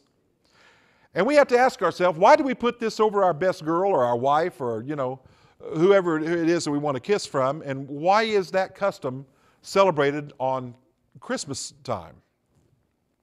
Well, the word mistletoe was derived from the Anglo-Saxon words mean mistle, which means dung or poop, and ton, which means twig. And mistletoe is the Old English version of mistletoe. It's a plant thought to be named after bird droppings on a branch. You see, in the early centuries, they believed that it grew from birds, that birds would light onto a branch, poop on it, and then this thing would grow. And so when you're kissing your best girl under mistletoe, you're kissing her under poop. I told you I wasn't going to sugarcoat anything. How did this plant become entwined with Christmas? Well, in France, the reason that mistletoe is poisonous, they said, is because it was growing on a tree that was used to make the cross on which Jesus was crucified, which made it poisonous and parasitic, and now it has no place to live on and grow on the earth. The Vikings, dating back to the 8th century, believed that it has power to raise the dead. They related it to the resurrection of Balder, the god of the summer sun. The Druids believed it would perform miracles like from fertility to healing diseases to protection from spells and curses. And they cut it off of oak trees in special ceremonies 5 days after the new moon following the winter solstice. So it was a special thing to do. And what they do is they use special white cloth to catch it because they believed that if it hit the ground, it would contaminate it. And then the Druids sacrificed 2 white bulls while prayers were spoken, while this was all going on. And then the Druid priests would give out sprigs of this plant to the people, and now they believed that they had protection from evil spirits and storms. Mistletoe. So why do we kiss under it? Well, mistletoe was believed to be a sexual symbol because of the consistency of the color of the berry juice, red. Used by the Druids, it's an aphrodisiac. You want to turn your woman on? Give her some mistletoe. It might kill her in the process. Said to be the soul of the oak from which it grows. It was related to fertility and associated with the Roman festival of Saturnalia. Correct etiquette is for the man to remove one berry when he kisses a woman. And when all the berries are gone, you can't kiss under that plant anymore. And a couple who kisses under it will have good luck. If you don't, you'll have bad luck. Maidens would place it underneath their pillow to dream of their future lover. And burning the plant was used to foretell a woman's marital bliss or the lack of it. It was a form of divination. So what you see is many of the customs and traditions that we celebrate in America are steeped in witchcraft and Druid beliefs and practices. And we adopted it. And we let it into the church. Christmas bells. When you hear those Christmas bells, an alarm should be going off in your spirit that something's not quite right. These are the sort of things that we've got to start looking at as being not quite enough good to allow into our church, that we shouldn't be practicing. It's even in Harry Potter. The latest movie, Harry Potter and the Order of the Phoenix, takes place during the Christmas holidays. Now, why would witches and wizards celebrate a holiday if it had to do with Jesus Christ? They wouldn't. This is Hogwarts, Wizardry of School of Wizardry and Witchcraft, and what you're seeing here is those are Christmas trees, and they're all levitated. They're floating in the air. There is a sun symbol and a crescent moon on that wall behind Harry. Here's Harry and his friends sitting here. There's all kinds of satanic and witchcraft symbols on the windows, but the sun and the crescent moon are also symbols of priesthood and priestesshood in witchcraft or Wicca. Santa's reindeer. We know that Santa's reindeer are magical. Under the 19th century, Santa flew on a white horse from housetop to housetop. And it wasn't until the poem The Children's Friend in 1821 that the magical white horse was transformed into reindeer. And look what Revelation 6:2 says. And I saw and behold a white horse, and he that sat on him had a bow and a crown was given to him. And he went forth conquering and to conquer. Children are taught that Santa is propelled through the night by 8 magical reindeer who land Santa in an anti-gravity sleigh, so he's in a UFO, and lands on housetops of good people all around the world. And reindeer are horned animals, and they represent the horn god Pan. They're also referred to as the stag god in the pagan religion. And in the Satanism, the number 8 is the number of new beginnings. This is the symbol of brimstone. I'll show you another view of this. This is one of the symbols, new symbols adopted by the Church of Satan. This came after I left. And what it stands for is the double cross. Here's a representation of it. What you see is the cross, and you see the double cross here. That's clearly understood. But down here is the infinity symbol, but it also forms an 8, symbol of new beginning. And this is the symbol of brimstone. The devil plagues and torments us in the place where we're the most tender and weak. And in paradise, he fell not upon Adam, but upon Eve. The most vulnerable and least resistant, we said, are our children. And Jesus clearly warns us against harming any of our little ones. The younger years are the most spiritual, truthful in one's life. As we grow older, the logical and lustful and carnal mind dominates our life. And when that happens, and we allow that to happen, it blinds our eyes to the spiritual things of God. Here's a Barna Research Group survey. This was conducted among teenagers all over the United States. And look here, under the subtitle, Displacing the Myths, the myth was that teen years are evangelistically productive. The reality is, if they're not saved by age 13, they probably never will be. Now, this is what the data showed. The data clearly shows that the prime evangelistic years are those before a person becomes a teenager. Satan knows that. Just in time for Christmas, this was Christmas of last year, came a movie called The Golden Compass, written by a man who was an atheist. And the official movie website was real interesting because you could go onto it and you could create your own, what they called in the movie, a personal daemon or demon. And your child could go on this website, punch in their characteristics and their personality, and they would have a shape-shifting demon who would be their friend from now on. If it looks sweet and delicious, what we say, we'll eat it. Here's some kids, and look, they're playing on a satanic star, not knowing what it is. You ever ask yourself, do aliens celebrate Christmas? This is interesting because this is a crop circle found in a field in Nebraska in 1999. And these are the traditional Christmas star and snowflakes. And what you're seeing at that snowflake is you're seeing a six-pointed star. And there are six-pointed stars around that snowflake, or called the Philosopher's Stone. That is not the seal or symbol of David. It is the symbol of Solomon. It is the Star of Baal. Remember we said that Saul built temple to his wives and to their many gods.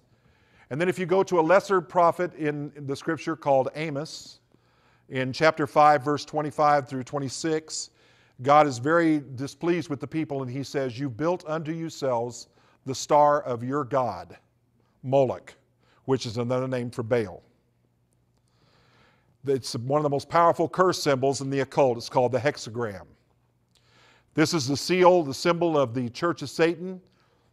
The man with the snake around him is Anton LaVey. The man to the other side of him is the new pope of that church. You see the five-pointed inverted star with a lightning bolt. Christmas has become a commercial season sponsored and kept alive by heavy retail advertising. Every time you turn on the TV during Christmas time, all you see is ways to spend your money. And people wonder why we're so depressed during Christmas time more than any other time. There's more suicide thoughts, more depression going on than any other time or any other season is around Christmas time.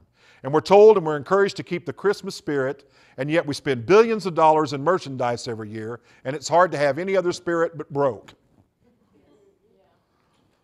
The very church itself has been seduced into keeping these satanic practices and traditions alive.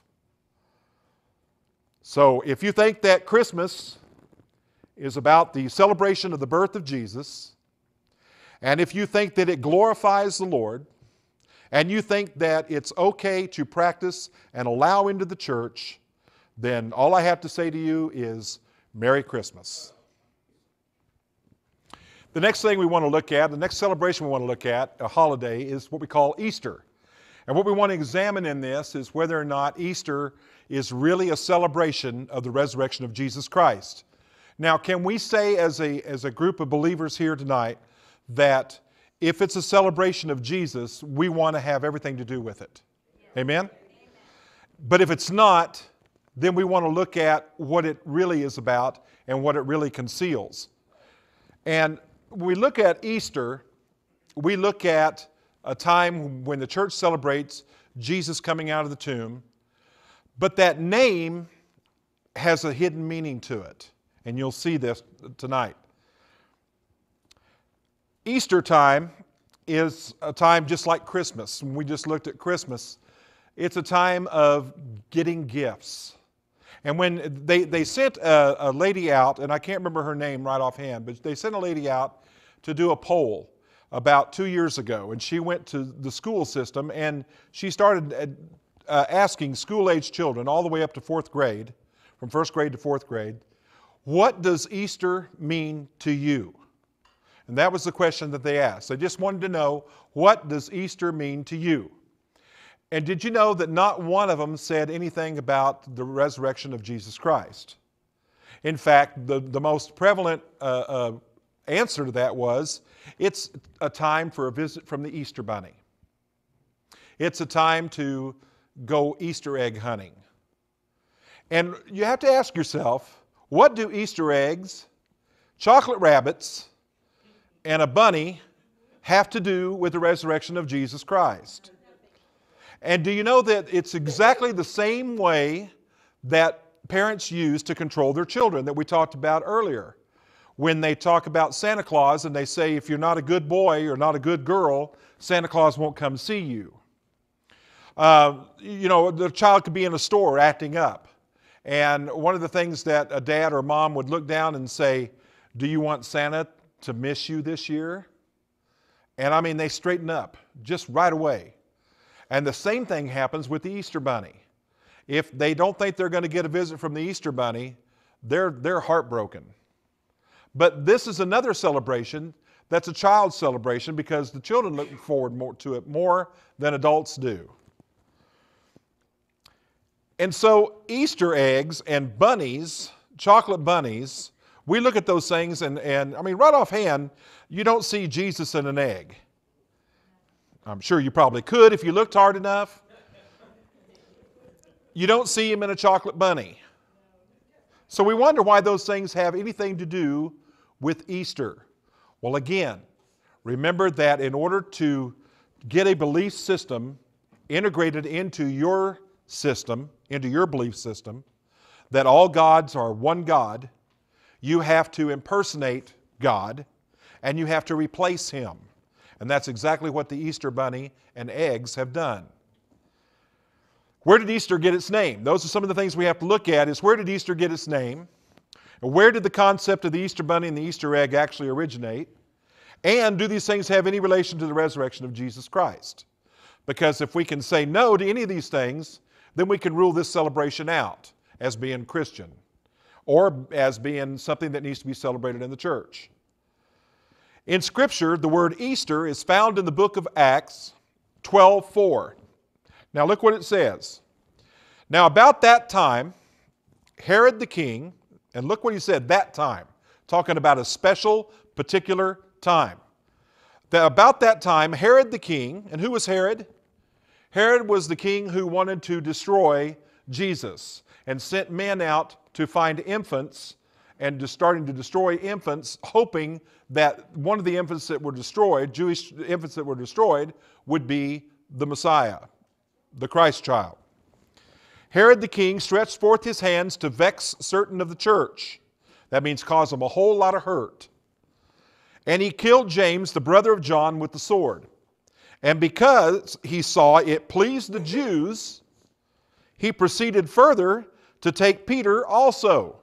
Then were the days of unleavened bread. Now notice that he saw it pleased the Jews. So he saw that it pleased the Jews that there was a killing, that James, the brother of John, was killed with the sword. And he proceeded to take Peter also on and about that time. Now what time is he talking about? Well, look here. And when he had apprehended him, he put him in prison, talking about Peter now, and delivered him to 4 quartermillions of soldiers to keep him, intending after Easter to bring him forth to the people. Now, let me ask you a question. Put on your thinking caps for just a second. If Easter has to do with the resurrection, why is Herod the king celebrating it? Why does he put it as being any kind of importance? Remember, he wanted Christ destroyed before he had a chance to grow to adulthood. So if Easter has to do with the resurrection, why would Herod be celebrating Easter? Duh. The Greek word Pascha is translated Easter in Acts 12:4. And that word Pascha is used several other times in Scripture. So it's absurd to think that this refers to the resurrection of Jesus because, number one, this event, the resurrection event, hadn't been given a name yet. It wasn't called Easter. And you know where in Scripture do you see the church, the New Testament church that Paul established? You don't see them celebrating Easter. No other place. You can't find it. You can't show it to me. It's not there. So it's absurd to think that this is about the resurrection of Jesus because, number one, this didn't have a name or a title to it, and it wasn't being celebrated as a holiday at this time. But it appears 29 times in the New Testament. 28 of those, the word is rendered Passover. And it's in reference to the night when the Lord passed over Egypt and killed all the firstborn of the land as an act to force the Pharaoh to let the Jews go. We all know the story of Moses. And let them go and setting Israel free from 400 years of slavery and bondage. Now, for too many years, Christianity has misunderstood that word, Easter. Okay? Because they believe that it refers to the resurrection of the Christ as an event. The fact is, the word Easter has its origin in paganism.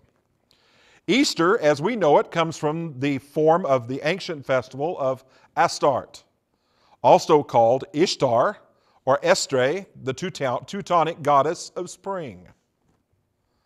Historical scholars have always known and agreed on this fact. In other words, this is not something we're just making up. Historians have known this and they've agreed on it for several years, hundreds of years. Then this festival was held in the month of April, this one that we're calling Astarte, and a celebration of Mother Earth regenerating herself after the winter season, or the winter solstice. And this is also a celebration of fertility and reproduction. Could that be where the bunny comes from? Because the bunny procreates real rapidly. Now, at the center of Astarte is a female deity. See, there's always a woman at the base of things, see? Who was born from a great egg.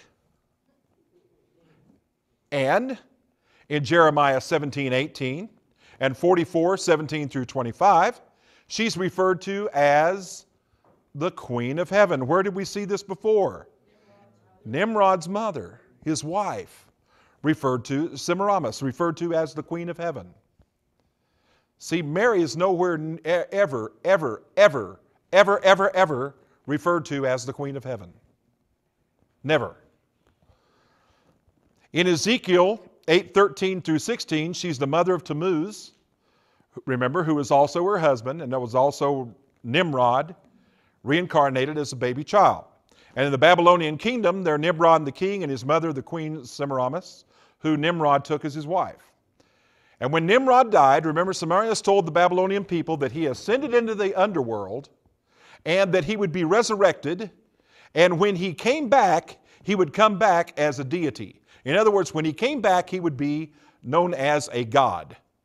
And this incestuous, adulterous woman later gave birth to an illegitimate son, and she named him Tammuz. And she claimed that this was Nimrod, her husband, who had died and been reborn.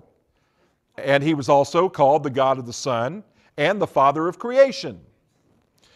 Semiramis became the goddess of the moon and fertility. So those were the two things that she was known for. And after the death of Semiramis, she was identified as Ishtar, pronounced in America as Easter. And names in other lands, she was called the wife of Baal. She was called Ashtoreth, or Astaroth, Astarte, Ostera, and Estre. Semiramis created a mystery religion, and she taught that the moon was a goddess that went through a 28-day cycle and ovulated when full. Oh yeah. You know, we have that movement now, the weirdos call the Gaia movement. You know, the Mother Gaia, you know, she feels, and Earth is a living being, and she feels, and she gets teed off when you do things, and that's why we have earthquakes and tidal waves and all that stuff, as she's retaliating. You know, she's probably going through menopause, I don't know. But also, they taught that the moon was also a living being. So the moon and the sun were actually living beings, a god. And she claimed that she was immaculately conceived. Now, she also claimed that she came down from the moon in a great moon egg that fell into the Euphrates River. And her moon egg became known as Ishtar's egg, or as we call it, the Easter egg. This is the egg of Ishtar. And I wish you could see that clearer. That was the only picture of it I could find. There's the crescent moon at the top. This is gold down here. And in that gold, you'll find hundreds of representations of six-pointed stars in that base. So that's the egg of Ishtar, or representation of what the moon egg, the Easter egg, actually looked like. Now, what you're seeing here is a UN flag They had one of those celebrations of Mother Earth, peace all over the world type of celebrations. And this was the flag that they used. And what you're seeing here, if you look closely, at the top of that circle, there's the mother goddess figure looking down on the people. And you see the people here in a circle. And in that circle is a form of energy. So what's happening is she's energizing the people through this particular form of energy as they're holding hands and joining together in a circle.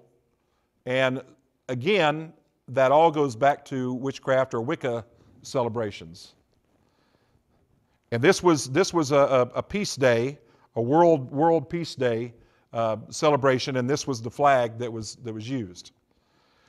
Tammuz, as a young boy, was noted to be especially fond of rabbits, and so his mother made the rabbit a sacred symbol.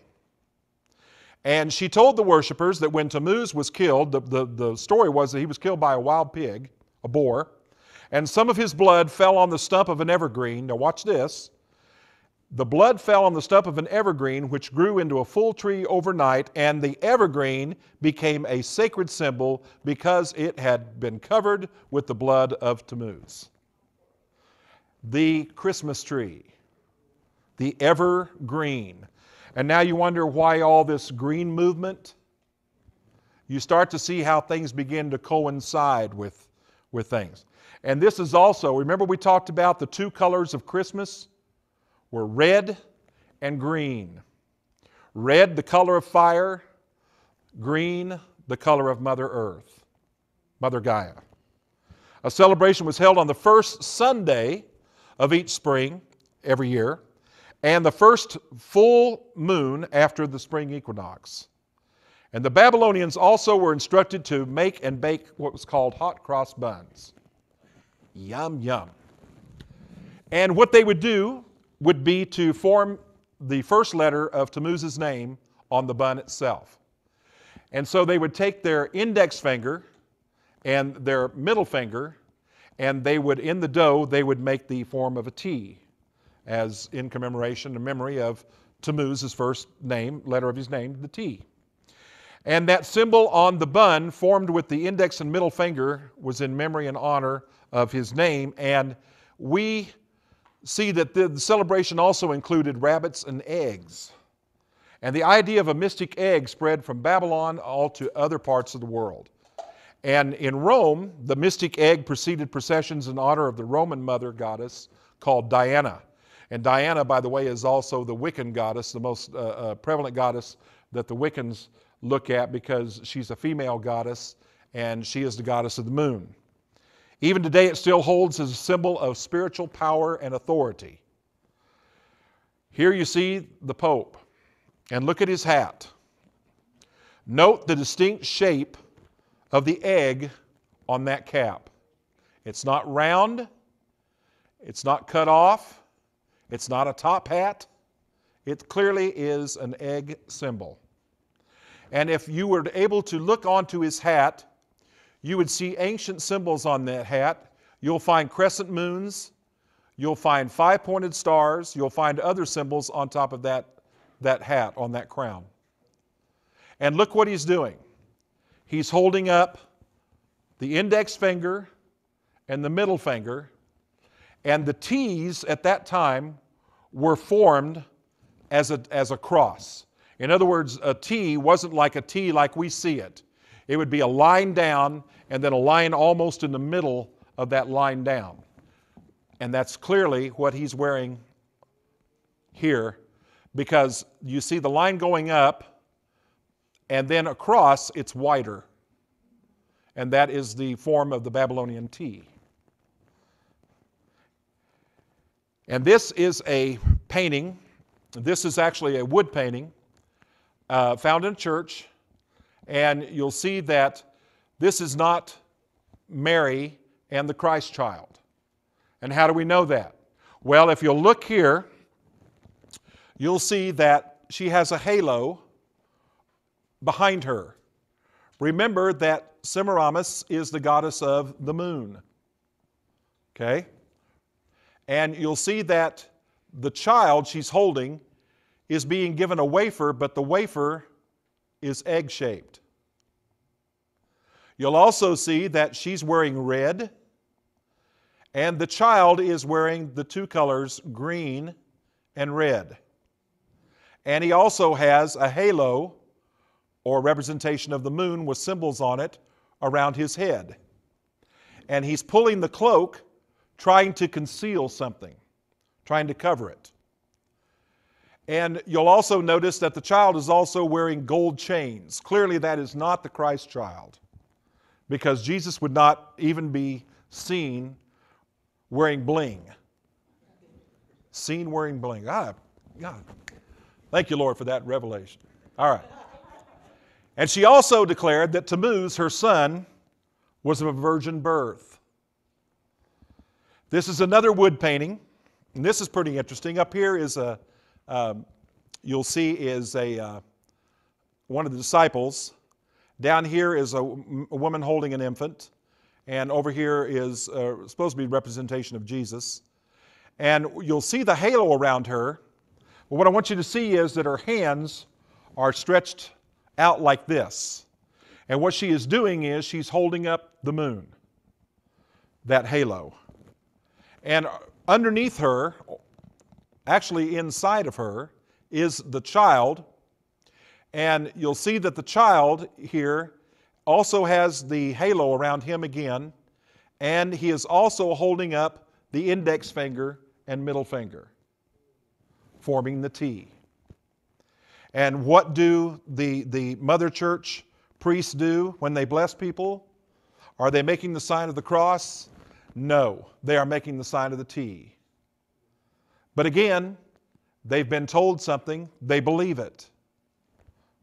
So clearly that is not representation of Mary and the Christ child.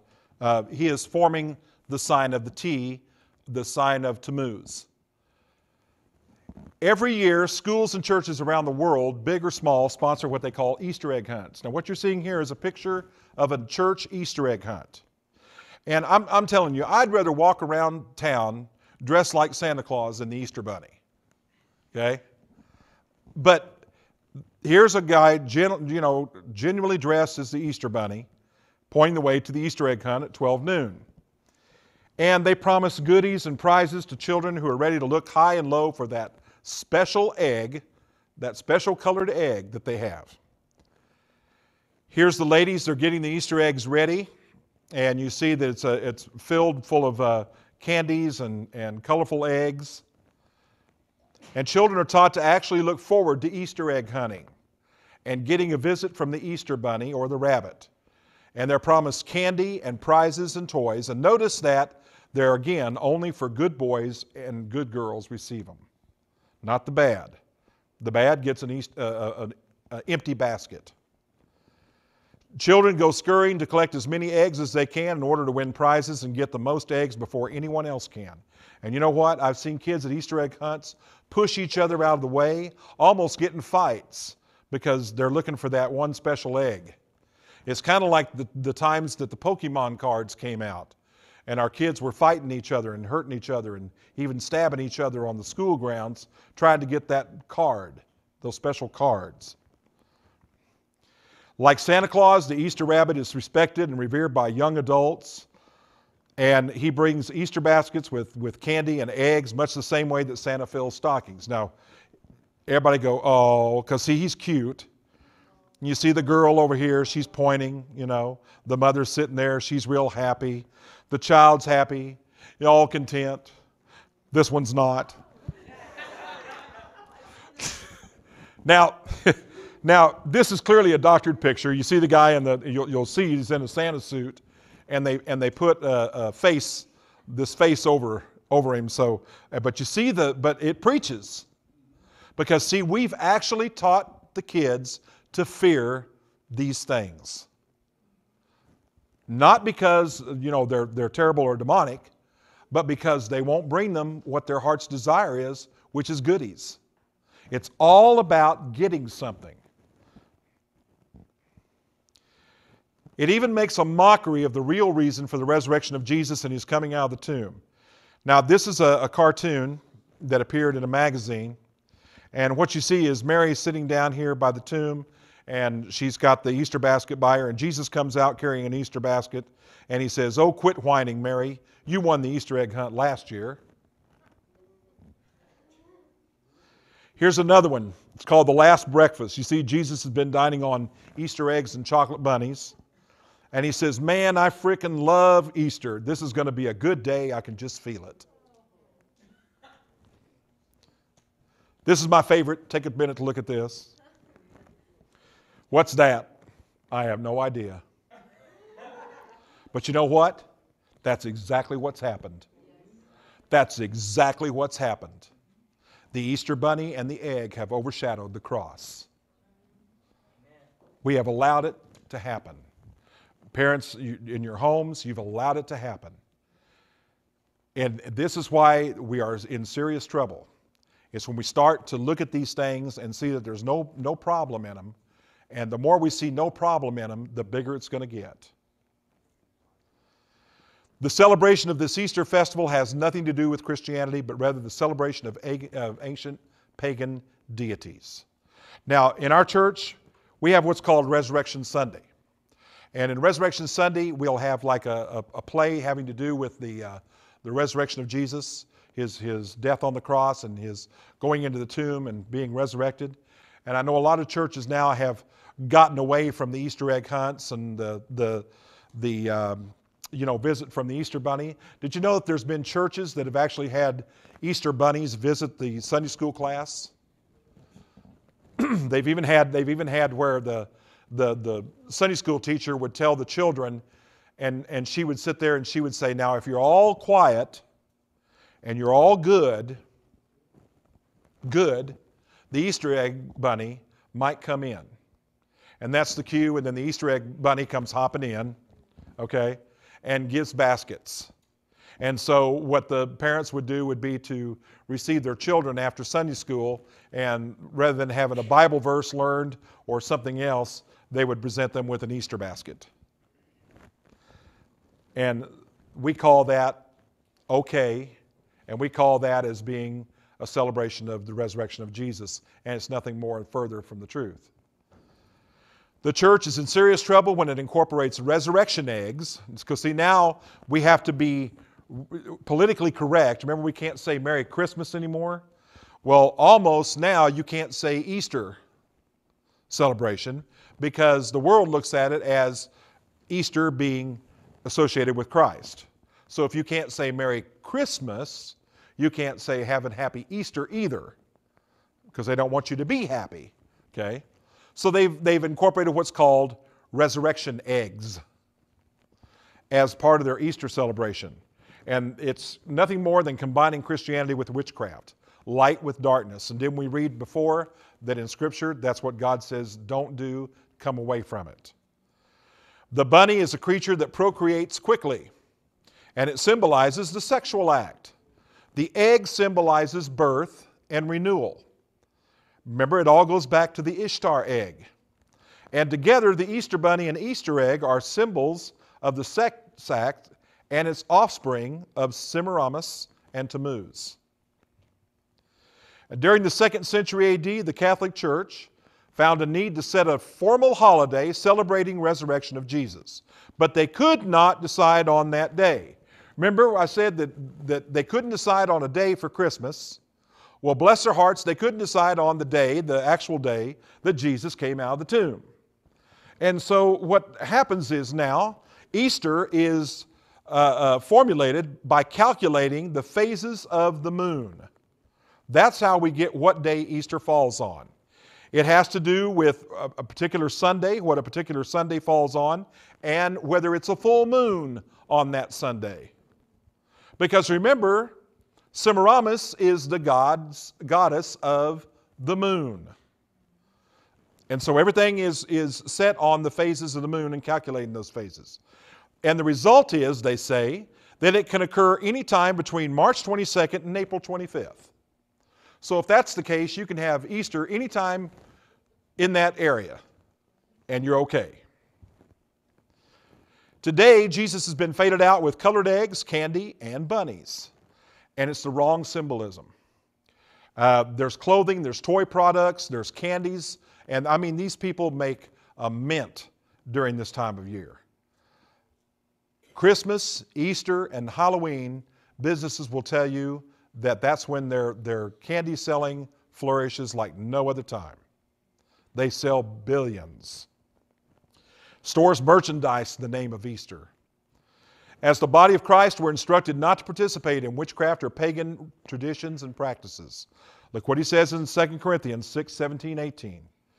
Wherefore, come out from among them and be ye separate. There's that word again.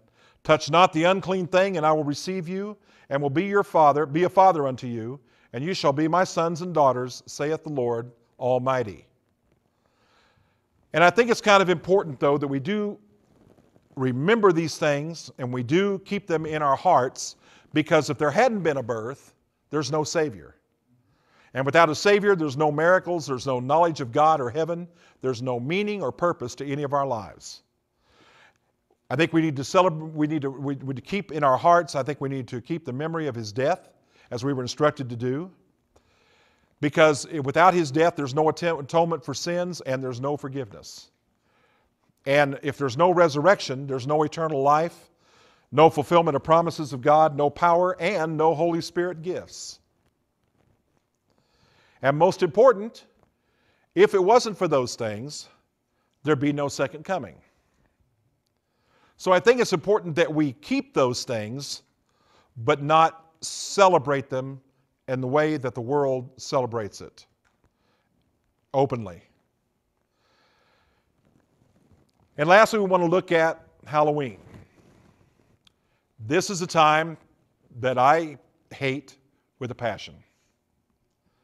Because for 7.5 years, as a high priest in Satanism, that was one of the days that was looked forward to. In Wicca, in the occult, in Satanism, every one of those, it's Samhain or Halloween is the day, the night that is celebrated the most. It is also a day when human sacrifice is celebrated. Now, kids look at it as a time of going from door to door trick-or-treating. And it's a time again of getting. Because the whole premise of Halloween is to go from door to door, knock on the door, say trick-or-treat, and you get candy in your bag. Hopefully. Okay?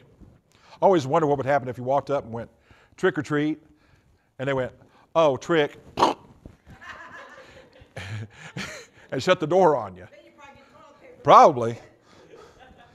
But Halloween is a time when kids look the most to being something other than themselves. And it's also a time to dress up like ghouls and goblins, witches, your favorite superheroes. Some kids even dress up like Bible characters. And we put the jack-o'-lanterns out, the pumpkins out. We go get them out of the pumpkin patch. You know, we go on the hay rack rides where we can get the pumpkins and go carve faces into them. And it's a night of fear. And see, we celebrate fear because people like to be afraid. But is there another agenda behind Halloween? Is it all fun and games, or is it something else? Because see, there's a darker side to Halloween. Not just the dressing up in the costumes, not just the going door to door and asking for candy, or stealing other kids' candy. There's a hidden agenda behind it. There's a dark secret behind it. And what we have to do is we have to look behind the eyes of this celebration, and we have to see what it's really all about. And again, if we can say that these things glorify Jesus, that these things bring edification to the body of Christ, that it's okay to celebrate. But the trick-or-treat to Halloween is not worth the price to pay. You see, when Lucifer was cast out of heaven because of his pride, because of his black heart, because he wanted to sit on the throne of God, he first thought, why shouldn't I be a god? And then he said, why shouldn't I be God? And the Bible says that he took with him 1/3 of the stars. Now, that's the angels. We don't know how many angels there were in heaven, so we don't know how many that is. But we do know that these beings became fallen. They were fallen from grace. And they're not allowed back into heaven. Satan has he has access to the throne of God. Even to today, he goes before God and accuses us. That's why he's called Satan, the accuser of the brethren. He has access to the throne of God where he can go in and accuse us, but he doesn't have access to go back in and take over his angelic authority again. You see, after Ezekiel, when Lucifer fell, nowhere else in Scripture is he ever referred to as an angelic cherub, as a special or anointed cherub as he was in Ezekiel. And so Lucifer, coming down to heaven, or coming down from heaven, coming down to the earth, said, I've got to find a way to get back at the Creator. Well, now creation can't destroy its creator. But he said, what I will do is I will destroy the creation, us. And so that's why you have things like addictions. That's why you have suicides, young deaths, because this is a way that the fallen angels get the creation to be destroyed by destroying themselves. And he said, I will come down and I will find a way to make people worship me without knowing it. Because I can't just come out in the open and say, here I am, I'm the devil, worship me. But if he can disguise himself as other things and get that worship for himself, then he's achieved his plans. And he did it through a celebration called Halloween. It all goes back to the Celtic religion. It all goes back to Wales, Scotland, Ireland, over in those regions. And the Celts were a peculiar people. They were a very peculiar people because they worshiped many different gods and goddesses. And so we have to look at the origin by going back to the Celtic religion and their beliefs. And some of the beliefs were they believed in the power of magic. And they worshiped many different gods. And they believed in the spirits of the dead returning. And they were a fierce people who lived in fear of the reigning priests of that time called the Druids. Now you have to understand something. These people are so afraid of the Druids, because that's the religious priests, they are so afraid of them that they will give their lives if the Druids tell them to. That's how much they fear them. They are very ritualistic. They practice witchcraft. They practice seeing, looking into the future, spells, and they look to omens to tell them their future. And these priests were also known as the mighty men of oak because they carried oak staffs, and they believed that these staffs contained magical powers that they could call on at will. And they practiced human sacrifice as homage to their gods in return for favors that year. That's the Yule. Remember, we talked about Christmas time and how the Yule was whether or not the gods that had been, or the sacrifices that had been made on Samhain had been accepted or not. And these sacrifices were made on their most celebrated day called Samhain. And Samhain is a night when spirits of the dead rose from their graves and walked the land. And they were so afraid of these things, walking around. And you know, when you come back as a dead person, you're kind of decayed and everything, so you don't look like you just went to the salon. Yeah. You know, you come back, you're weird looking, you're scary looking. And so in order to trick them, what they decided to do was to dress like them. Now, if spirits come back, not only they were your friends in the flesh, they'll still be your friends in the spirit. If they were your enemies in the flesh, they're still going to come back and try to get revenge. So they're also your enemies in the spirit. And to protect themselves from all these vengeful spirits, what they would do would be to don costumes and try to look like them in order to trick them by making them blend in. And that's where we get the custom of the Halloween costume. The Celts would dress up in order to trick these spirits into thinking that, oh, I'm one of you, don't harm me. And that's the premise of the Halloween costume. And they would dress up in grotesque costumes. I mean, they would try to look like these beings, like these demonic spirits. Now, the origin of trick-or-treat. Kids, I want you to listen to me very carefully. As I told you before, I don't sugarcoat anything. And I'm not going to sugarcoat this. Here's where trick-or-treat comes from. These priests, these Druid priests on Samhain, on the night of Samhain, would go across the countryside, and they would demand a sacrifice be made. And they would ask for the youngest child of the household, or of that manor, to be placed in chains on a post outside the house.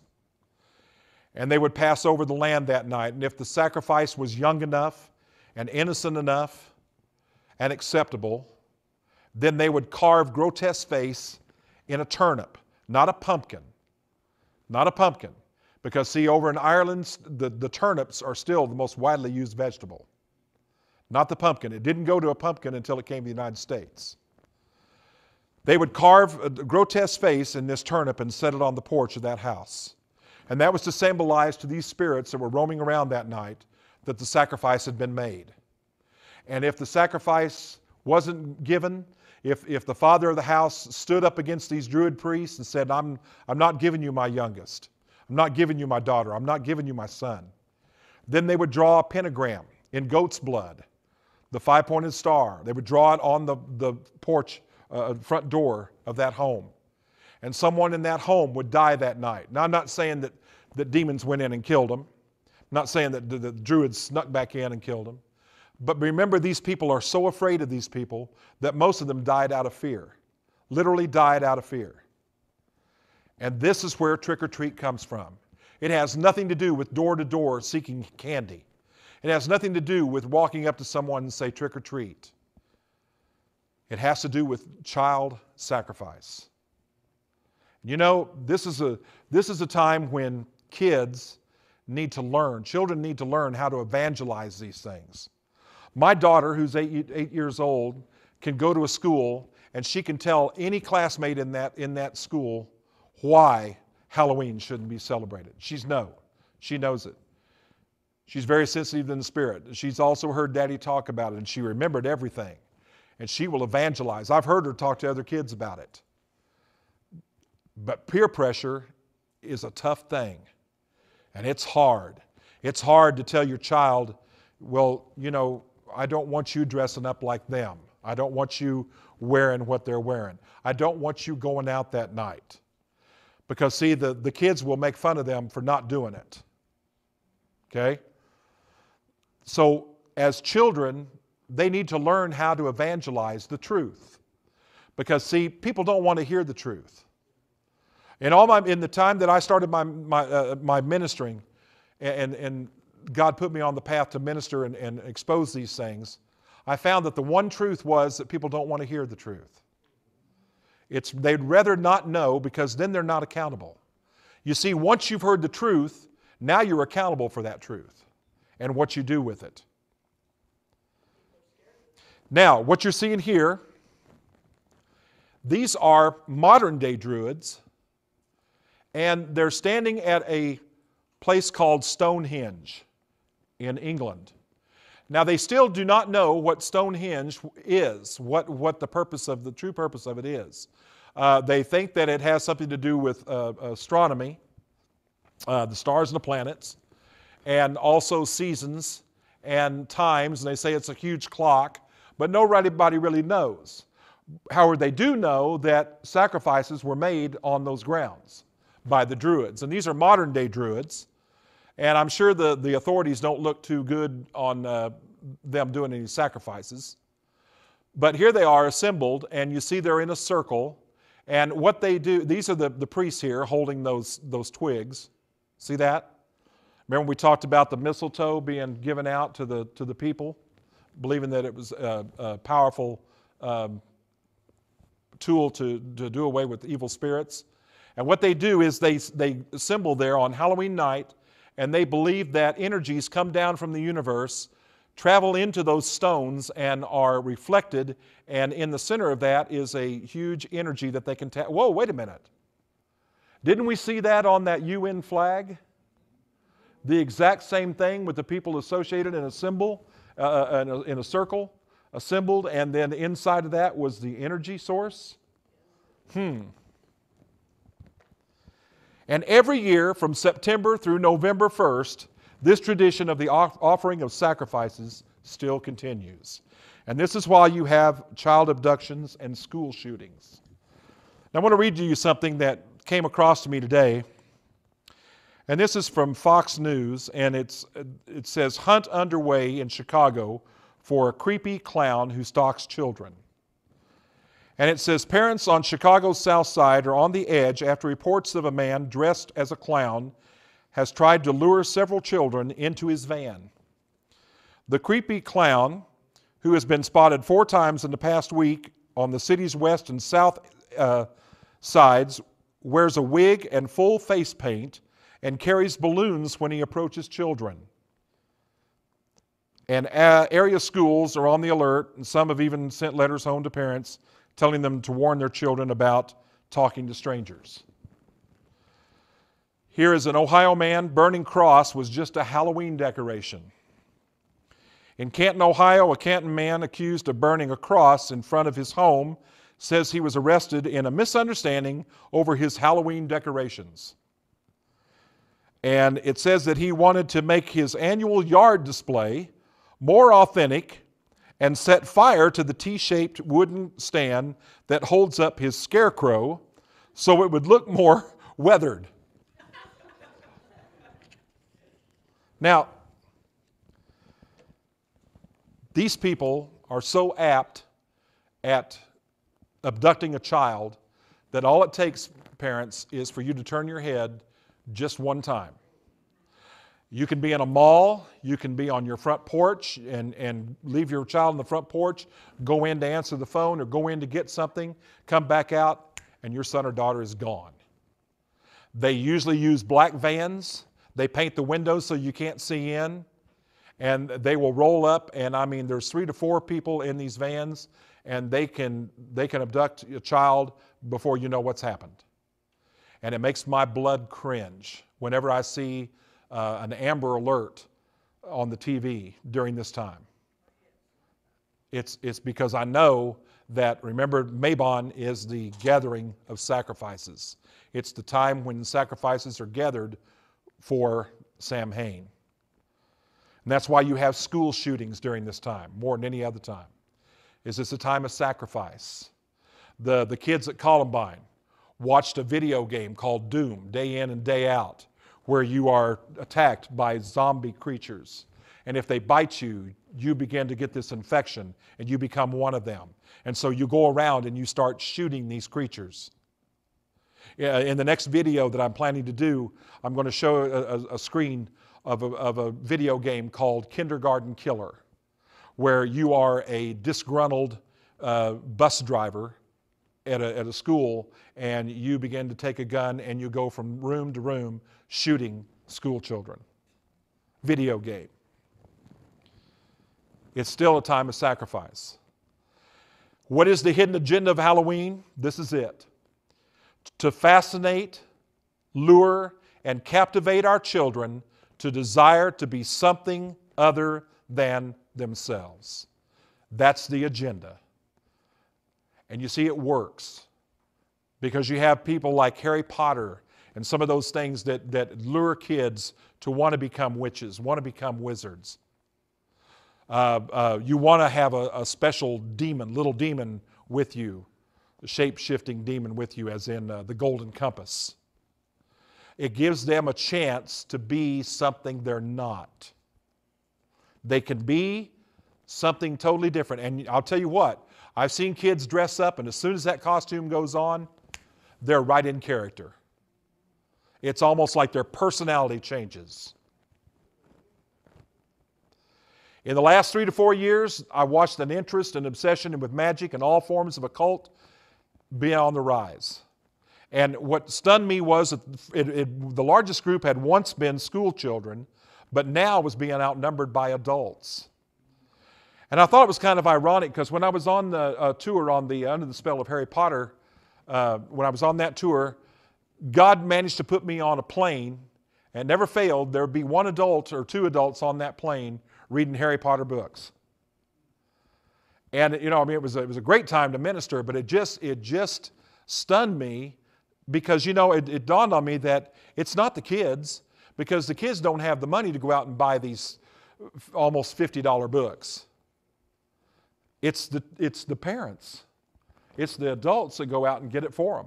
And the more they begin to read it to their children, the more they get into the story, now they've got to find the next book so that they can find out what happened. And now they get wrapped up in it. And even Christians find themselves amazed and fascinated by the occult. Even Christians. It's all part of the strategy. After all, we've been told by our prominent church leaders. I remember when Chuck Colson came out and he said, we've got to embrace all religions. And he's not the only one that said that. And we've got to realize that witchcraft and Satanism are a religion. And they're a protected religion. That means if they want to open up a satanic church right next door to you, legally there's nothing you can do about it because they're protected. On the outside, these practices appear to be fun and they're somewhat innocent, but the Lord doesn't see it that way. And He speaks of those things that He hates and He detests in Deuteronomy 18. And even the media has grasped onto this. Now, I wonder if some of you have seen some of these. These are programs that are on television now. One of them is called Ghost Hunters. And these are plumbers by day and ghost hunters by night. And what they do, it's on the Sci-Fi Channel, and what they do is they go into places that are reported to be haunted, and people see apparitions in the house, or they see things moving around, or they've had attacks go on. And so what these guys do is they go in and they do what's called electronic voice projection, and you can't hear the spirit speak to you. In other words, a ghost can't speak to you where you can audibly hear him, but he can talk on a tape recorder. And so what they do is they take this special tape recorder and they put it on a table in that house, and supposedly the spirit speaks to them on this tape recorder. So when they play it back, they hear the voice of the spirit speaking. Another one is Paranormal State. And these are college students that have formed a paranormal investigation team. And what they do, they don't just go out looking for ghosts, they go out looking for demons. There was one episode where there was an 8-year-old boy, and he was being attacked. I mean, literally attacked, being thrown against a wall, being scratched, being literally attacked physically by something in the house. And so they went into this house, and they played the Ouija board, and they contacted this spirit, and the spirit attacked the boy, and you saw him fall off of a chair, and he grabbed his stomach, and they opened up his shirt, and there was 4 scratches across his stomach. Now, ghosts don't do that. That's not the spirit of Uncle Bob or Aunt Lucy, okay? That's a demonic spirit. That's a demonic attack. There's most haunted places, haunted America. Oh yeah, there's even Montel featuring a woman called Sylvia Brown. And Sylvia, good old Sylvia, she's a psychic, What she does is she talks to these people, and she sees dead people, okay? And they're all over the place. They're all around you. And she talks to them, and they talk to her. And so, you can find out where Uncle Bob kept the inheritance or hid, your money, type of thing. And so she tells them, well, this is just Uncle Bill, and he's mad because you moved the piano from the family room to the playroom, and if you'll move the piano back, he says that he'll stop all this attacks and everything will be okay. And so they do it, and so then all of a sudden the spirit stuff stops, and now they're happy, and they're you know what they've done? They've just given that spirit license to be there.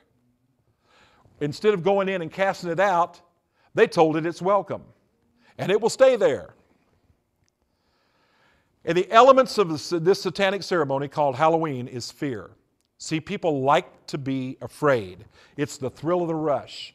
That's why you get on a big roller coaster, and you're going down that roller coaster, and you do the most stupid thing, I think, is you stand up or you throw your hands up in the air while you're getting ready to go down. It's the thrill of the rush. It's that rush of fear, that adrenaline rush that we all search for. That's why your teenagers go to those slasher movies where they're killing teenagers by the droves and they're slicing them up and they're mutilating them. And it's the kind of thing that if you can sit there with your girlfriend and not get scared, not cringe or jump, but she's over there just literally going off, then you're the man. Okay? So it's an element of fear because, see, fear will grip you faster than any other emotion, and it will capture you. Some of the aspects of Halloween are ghosts, ghouls, witches, devils, haunted houses, monsters, and what the police call Hell Night. And any police officer or sheriff's officer, deputy, will tell you what Hell Night's all about. So let's look at some of these things. Let's first look at ghosts and ghouls. Because what they say is that ghosts are the disembodied apparitions, and they are your dead aunt or uncle or father or mother's spirit that is now coming back and visiting you, or visiting someone in the house. Or it's a spirit that doesn't want to go into the afterlife, and so now they're trapped in this house and they just want to stay there. That's what a ghost is. What really is a ghost? Well, here's a question. If a ghost is an apparition, what they call ectoplasm, and you can't touch it, okay? You can't literally physically reach out and touch it because you've seen, when they have the apparition, somebody will try to touch something and there's nothing there, it's just air. If you can't touch it, how can they touch you? And you know that there's a scripture in the Bible in 1 Samuel that says that the dead know nothing. So if the dead know nothing, why are you trying to talk to them? Why are you trying to reach out and touch them anyway? You're forbidden to. Another scripture in Hebrews 9:27 says, "And it is appointed unto man once to die, and after this they keep coming back." Or they just roam around the earth. Or their spirit is trapped here. No. But after this, the judgment. There is no roaming around. There is no second chance. Ghosts are what we call familiar spirits. They are demonic spirits that have been around you 24/7 or around the person that you're trying to contact through a Ouija board or going through a seance 24/7. And they know everything about you and about anyone else. And they will communicate back and forth to each other. And that's how they know so much. And that's how they can answer all your questions. And now you think it's that person that you're really trying to contact because nobody else would know what that spirit was telling you unless it was really them. Well, trick or treat. Ghouls. These are beings that are half dead, half alive. We call them zombies. Okay? Or people that just had a bad day at the doctor's office. And these things are grotesque, and they feed on human flesh. And again, these are the kind of movies that our young people go to. They get that thrill of watching these things, seeing other people being slaughtered, mutilated. Witchcraft. We look at witchcraft, and sometimes parents tell their kids, "Oh, honey, that's just something on TV. That's just something out of the Wizard of Oz. You don't really have to worry about that." Or there's a good witch and a bad witch. You always notice that in the stories there's a good witch, but then there's a bad witch. Well, the Bible says the only good witch is a dead witch. So, you have to start giving your children the answers that they deserve to have, which is the truth. And witches actually cast spells, and they are primarily, traditionally, and exclusively of the female gender. Very rarely is a male ever allowed into a coven. And these witches will meet and they will do what is necessary to promote themselves. Whether it's going out and casting a spell on another girl, or going out and casting a spell on an ex-boyfriend that dropped you, those sort of things. Young women by the hundreds flock into bookstores around the world. They're seeking to tap into that secret magical power that will bring them their heart's desire at their command. And there was a book out years ago called Teen Witch, written by a witch named Ravenwolf. And in Teen Witch, it appealed to teenage girls. to want to get into witchcraft, want to study witchcraft. Because see, it could tell you how to get if a woman had a boyfriend that you wanted, it told how to put a spell on him to make him leave her and go to you. It also told you how to get the A's on the school test, how to rule the mind of the teachers so that they would give you good grades, so that they would pass you even though you were failing. All kinds of things like that. And that appeals to teenagers because they want things and they want it now. They don't want to wait. And so Teen Witch was one of the best-selling books on the market at that time. Make no mistake about it, witches are very real. They practice and they use for what's called forbidden magic or occult. And they use potions and they use charms and they use spell casting. Devils are fallen angels. They're now no longer angelic status. When they fell from heaven, they lost their angelic authority. They're still able to operate in the spiritual realm, but they can also operate in the physical realm. And they're referred to as devils. Nothing more than fallen angels. Haunted houses. You know, we glorify these things. Sometimes the city puts on a haunted house. Some good organizations, well-meaning organizations, will sponsor what's called a haunted house. And these things bring big bucks in, millions throughout the year, throughout this time of the year. Because people want to get scared. They want to be afraid. And so what they will do will be to go into these houses, and there'll be actors or people that have been given instructions on how to become a monster, and they will dress up like these characters and these ghouls and these goblins and these devils and these witches, and they will go into these houses, and when you're walking through a room, they'll jump out at you. Or they'll pop up and they'll try to grab onto you. And it's all the element of fear. Because not only will you go through the house, you'll also turn around and you'll go back through it again. Because once you've seen it now you know what to expect, so now you go through it. And what makes a house haunted? Well, first of all, they say it's inhabited by spirits of the dead. In other words, somebody doesn't want to leave the place. In some cases, violent demonic attacks occur. Well, what brings them? What makes a house haunted? Well, several things. An evil deed, a murder, abuse, any kind of abuse. It doesn't have to be physical abuse. It can be verbal abuse. That's why, brothers and sisters, as Christians, we've got to be careful the words we speak in our homes, because we can bring forth curses or blessings. Torture, and because they've been summoned to be there. In other words, somebody opened up a book and called forth a demonic spirit. Just, experimenting. Or they played a Ouija board and they contacted a spirit. Or they played with tarot cards, or they played with crystal balls. Those things will attract demons like a magnet. All those things will. This is a house on South 93rd Street. And it got its notoriety by, this was years ago, got its notoriety with a Shawnee County Sheriff's deputy who went out there because there were kids out there. It was an abandoned house. And they were going out there and because kids were going in and they were having beer parties out there. And they went into the house, and the deputy went up into the master bedroom, and he said that on the bedroom floor, on the upstairs floor, was painted a circle. And inside that circle was a 5-pointed intersecting star. And inside that star was in the center of the star was a dead squirrel.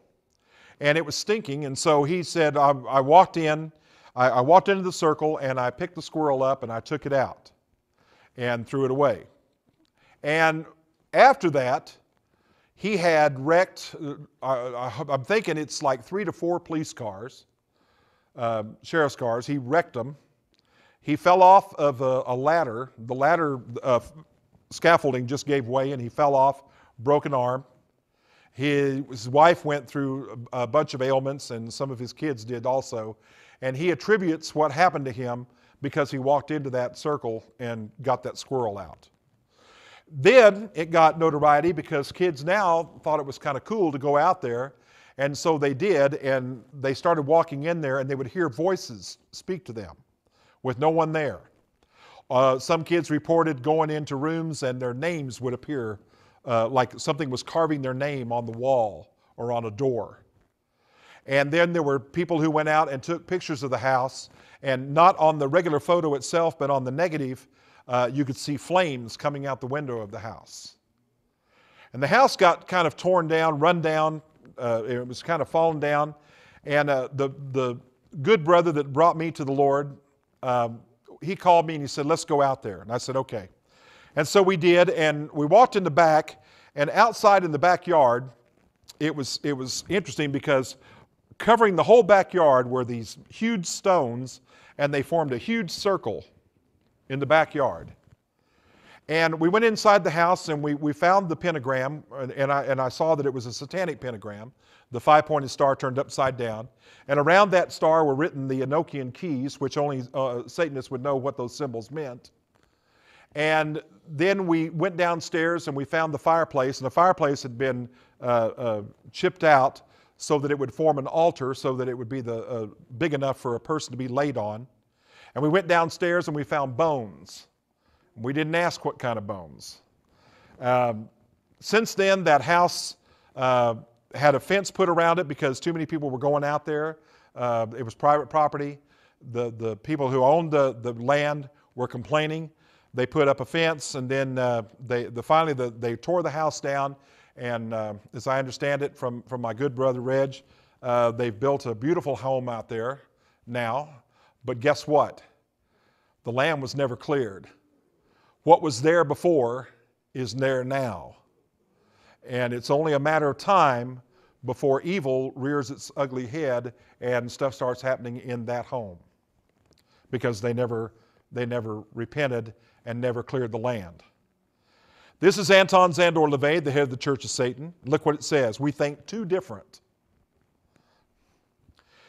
There are those who actually worship Satan and will make a pact, a blood pact with him for fame and fortune or whatever their heart's desire is for a certain amount of time on the earth, and then Satan calls on that contract.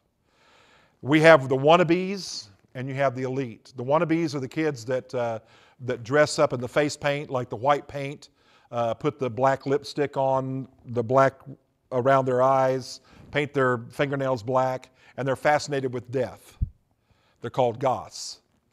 And the elite are your doctors, your lawyers, your professionals that are high up, even government officials that are high up there, that are in the position they're in because they've signed a blood pact. Hell Night. Ask yourself this: why do all the idiots come out on Halloween? Literally, I mean, laced candy. When we started hearing about laced candy, people putting PCP in candy, injecting it into candy. Now, who would do that to a child? It's like if your mind is not all there, or you have some kind of mental disability, you can be affected by these things more than anybody else. There's vandalism. Police will tell you that there's more vandalism on that night than any other night. I don't know how many mailboxes we've had destroyed by kids going down the street on that night, and they'll take baseball bats and hit the mailboxes and break them off. I got smart. I put a big metal post in there so that if they hit with a baseball bat, they're going But it's a night of vandalism. It's arson, where they set fires to buildings, and there's also deaths. Remember years ago, there was on the college campuses, people were building huge bonfires and in celebration or building in effigy, and they were making these things as high as they would go, and then people were falling off scaffolds or off of platforms and falling into the fire and dying. Hell Night. People participate in strange games and customs of this pagan religion. Some of the things that they participate in is bonfires. These were bonfires built to light the way for the spirits. And they were also used in Druid sacrifices of humans. What they would do would be to put the sacrifice in a wicker basket, and they would hang it over a huge bonfire. And the way that the sacrifice burned told them whether or not they were going to have a good year. The guy in the basket wasn't having a good time, but it told the Druids whether or not they were going to have a good year. Snap Apple, this is a game, we call it bobbing for apples, and it was a means of divination, and it was played by boys, young boys, and apples were set afloat in a tub of water, and if you could take your hands behind your back and you could reach down into that water and pull up an apple, that you were assured of the love of your desire. And that's where the bobbing for apples comes from. Divinations, they have runes, casting stones, and scrying, and that's like taking a mirror and painting it black, and if you stand there and look long enough into the mirror, you're supposed to be able to see things. Well, I'm sure if you looked into a black mirror long enough, you start seeing anything, you know. And it was divining of the future, and they would ask it questions concerning marriage, luck, health, and when one's time of death was going to be. Those were popular questions then. Owls, bats, cats, and toads are things you see all over in Halloween. They're creatures that are familiar with Halloween, and they're considered to be what's called witches' familiars, and it's believed that Satan would take the form of one of these animals and aid the witch in divining the future. Jack-o'-lanterns, these are the pumpkins. Remember we talked about it started out as turnips, and then when it was Americanized, it was pulled over to pumpkins. And they started carving grotesque faces in pumpkins. Also called lantern men, hobblangers, or will-o'-wisp. And there were ghostly lights that bobbed along like a lantern in someone's hand, called corpse candles over in England. And they would appear in bogs and things, and people would see these lights and think that they were spirits. And the Celts would carve grotesque faces in turnips to fool evil spirits. Today, not much has changed. We're still doing exactly the same practices. Samhain, the Lord of the Dead, the Night of the Dead, is glorified and promoted in the movie industry. There was a movie out in 2007 called Halloween, a remake by Rob Zombie. And it was a remake of a series of movies called Halloween. And it featured a maniacal killer called Michael Myers. And Michael Myers killed his sister with a big butcher knife. And then all of a sudden, something possessed him. And he was put into an institution, and he grew up in an institution, an asylum. And he was worked with a doctor, and the doctor said that when he looked into the eyes of Michael, all he saw was pure evil. That he knew that evil existed because it was living in Michael Myers. And now Michael Myers escapes from the asylum, and he goes about and he dons a, believe it or not, he dons a made-up William Shatner mask. You know, the captain, yeah, from Star Trek.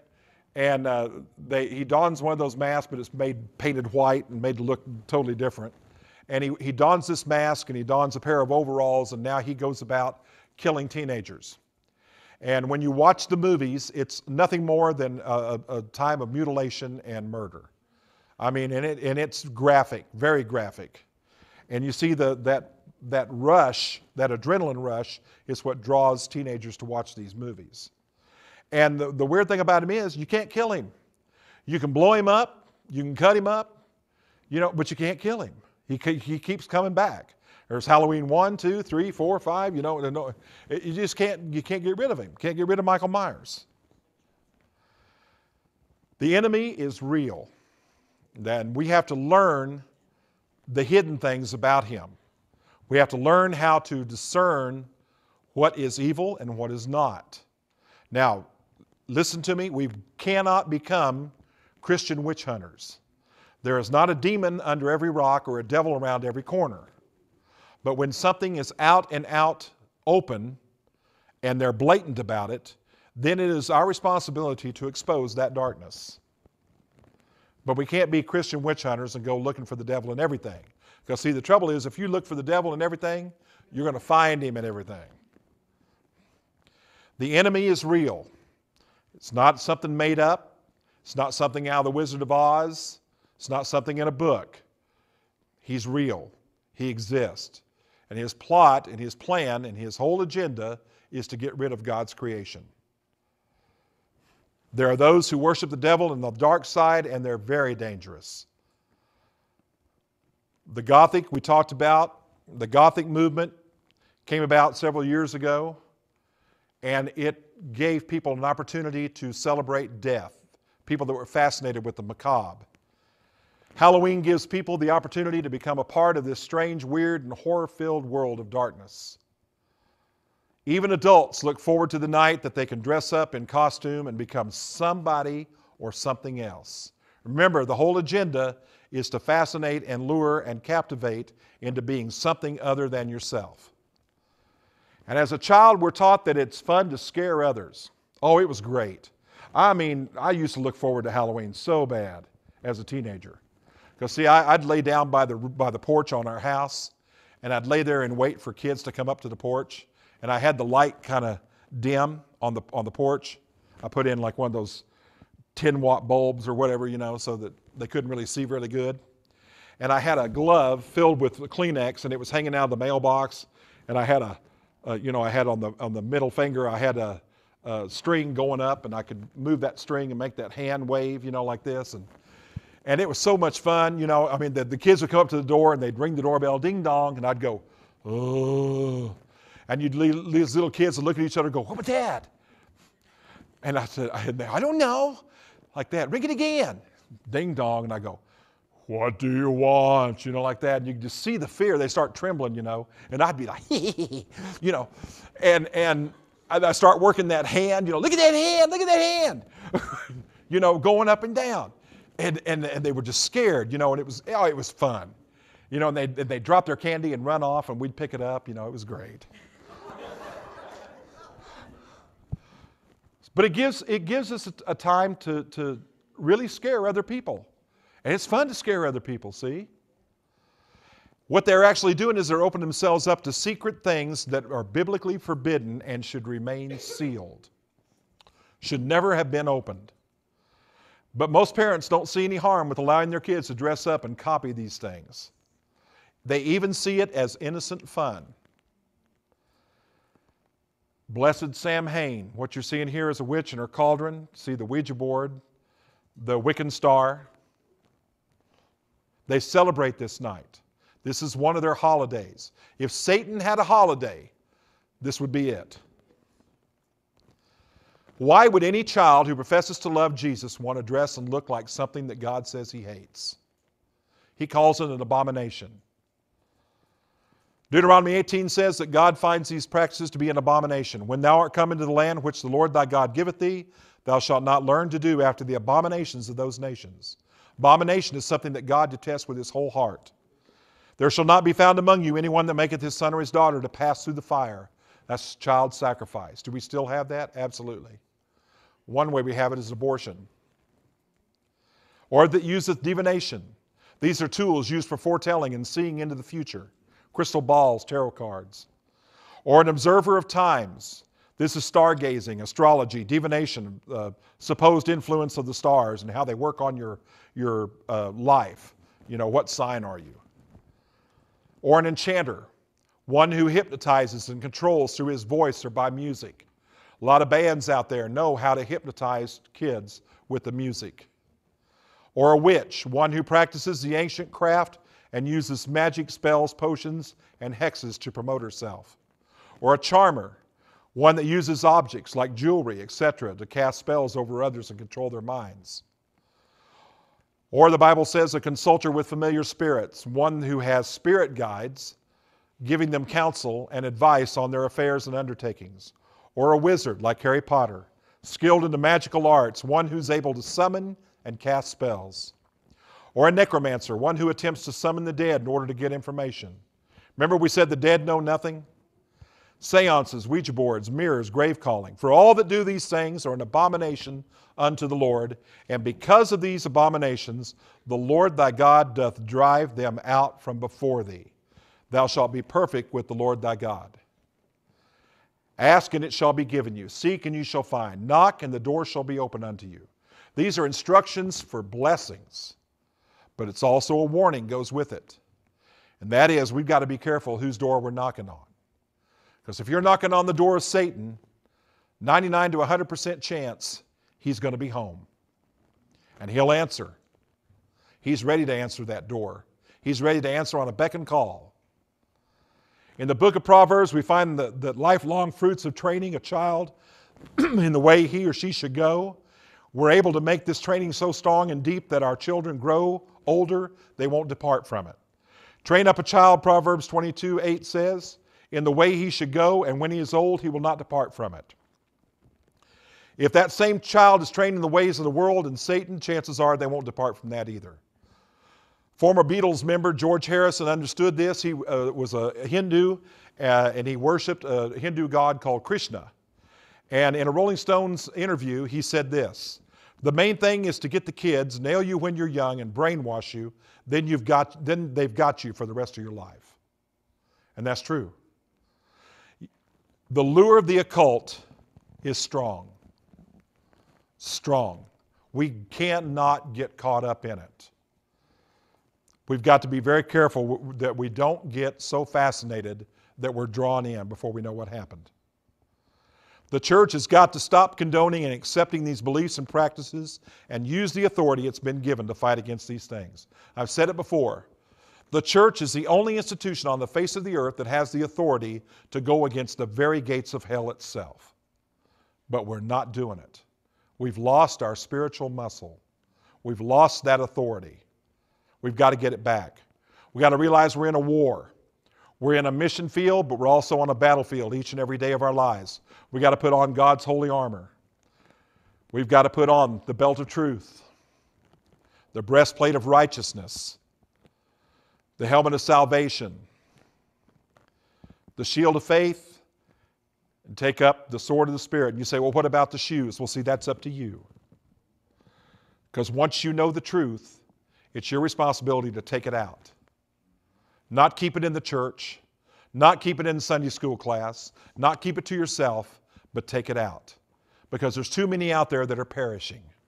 We've got to take it forth. We've got to take what we know and take it forth while it's still time. Those who love and serve the Lord Jesus Christ have no business flirting with the kingdom of darkness. None at all. The fight's on. When thou goest to do battle, look what God says. When thou goest to do battle against thine enemies and seest horses and chariots and people, more than thou, be not afraid of them. For the Lord thy God is with thee, which brought thee out of the land of Egypt. That's to let you know that greater is he who is in us than he who is in the world. The lines have been drawn. The war's been declared, and it's on. We got to be like lions. We can't be like meat kittens anymore. We got to start roaring the truth. We've got to start making people listen. Jesus is watching over the world to see if we will follow his instructions. Look what he says. Therefore come out from among them and be ye separate. Touch not the unclean thing. And if we do all these things, and if we keep in account what God says and his word, and not stray from some other belief system or let some other system come in and corrupt us, if we can do those things, we can have victory over the darkness.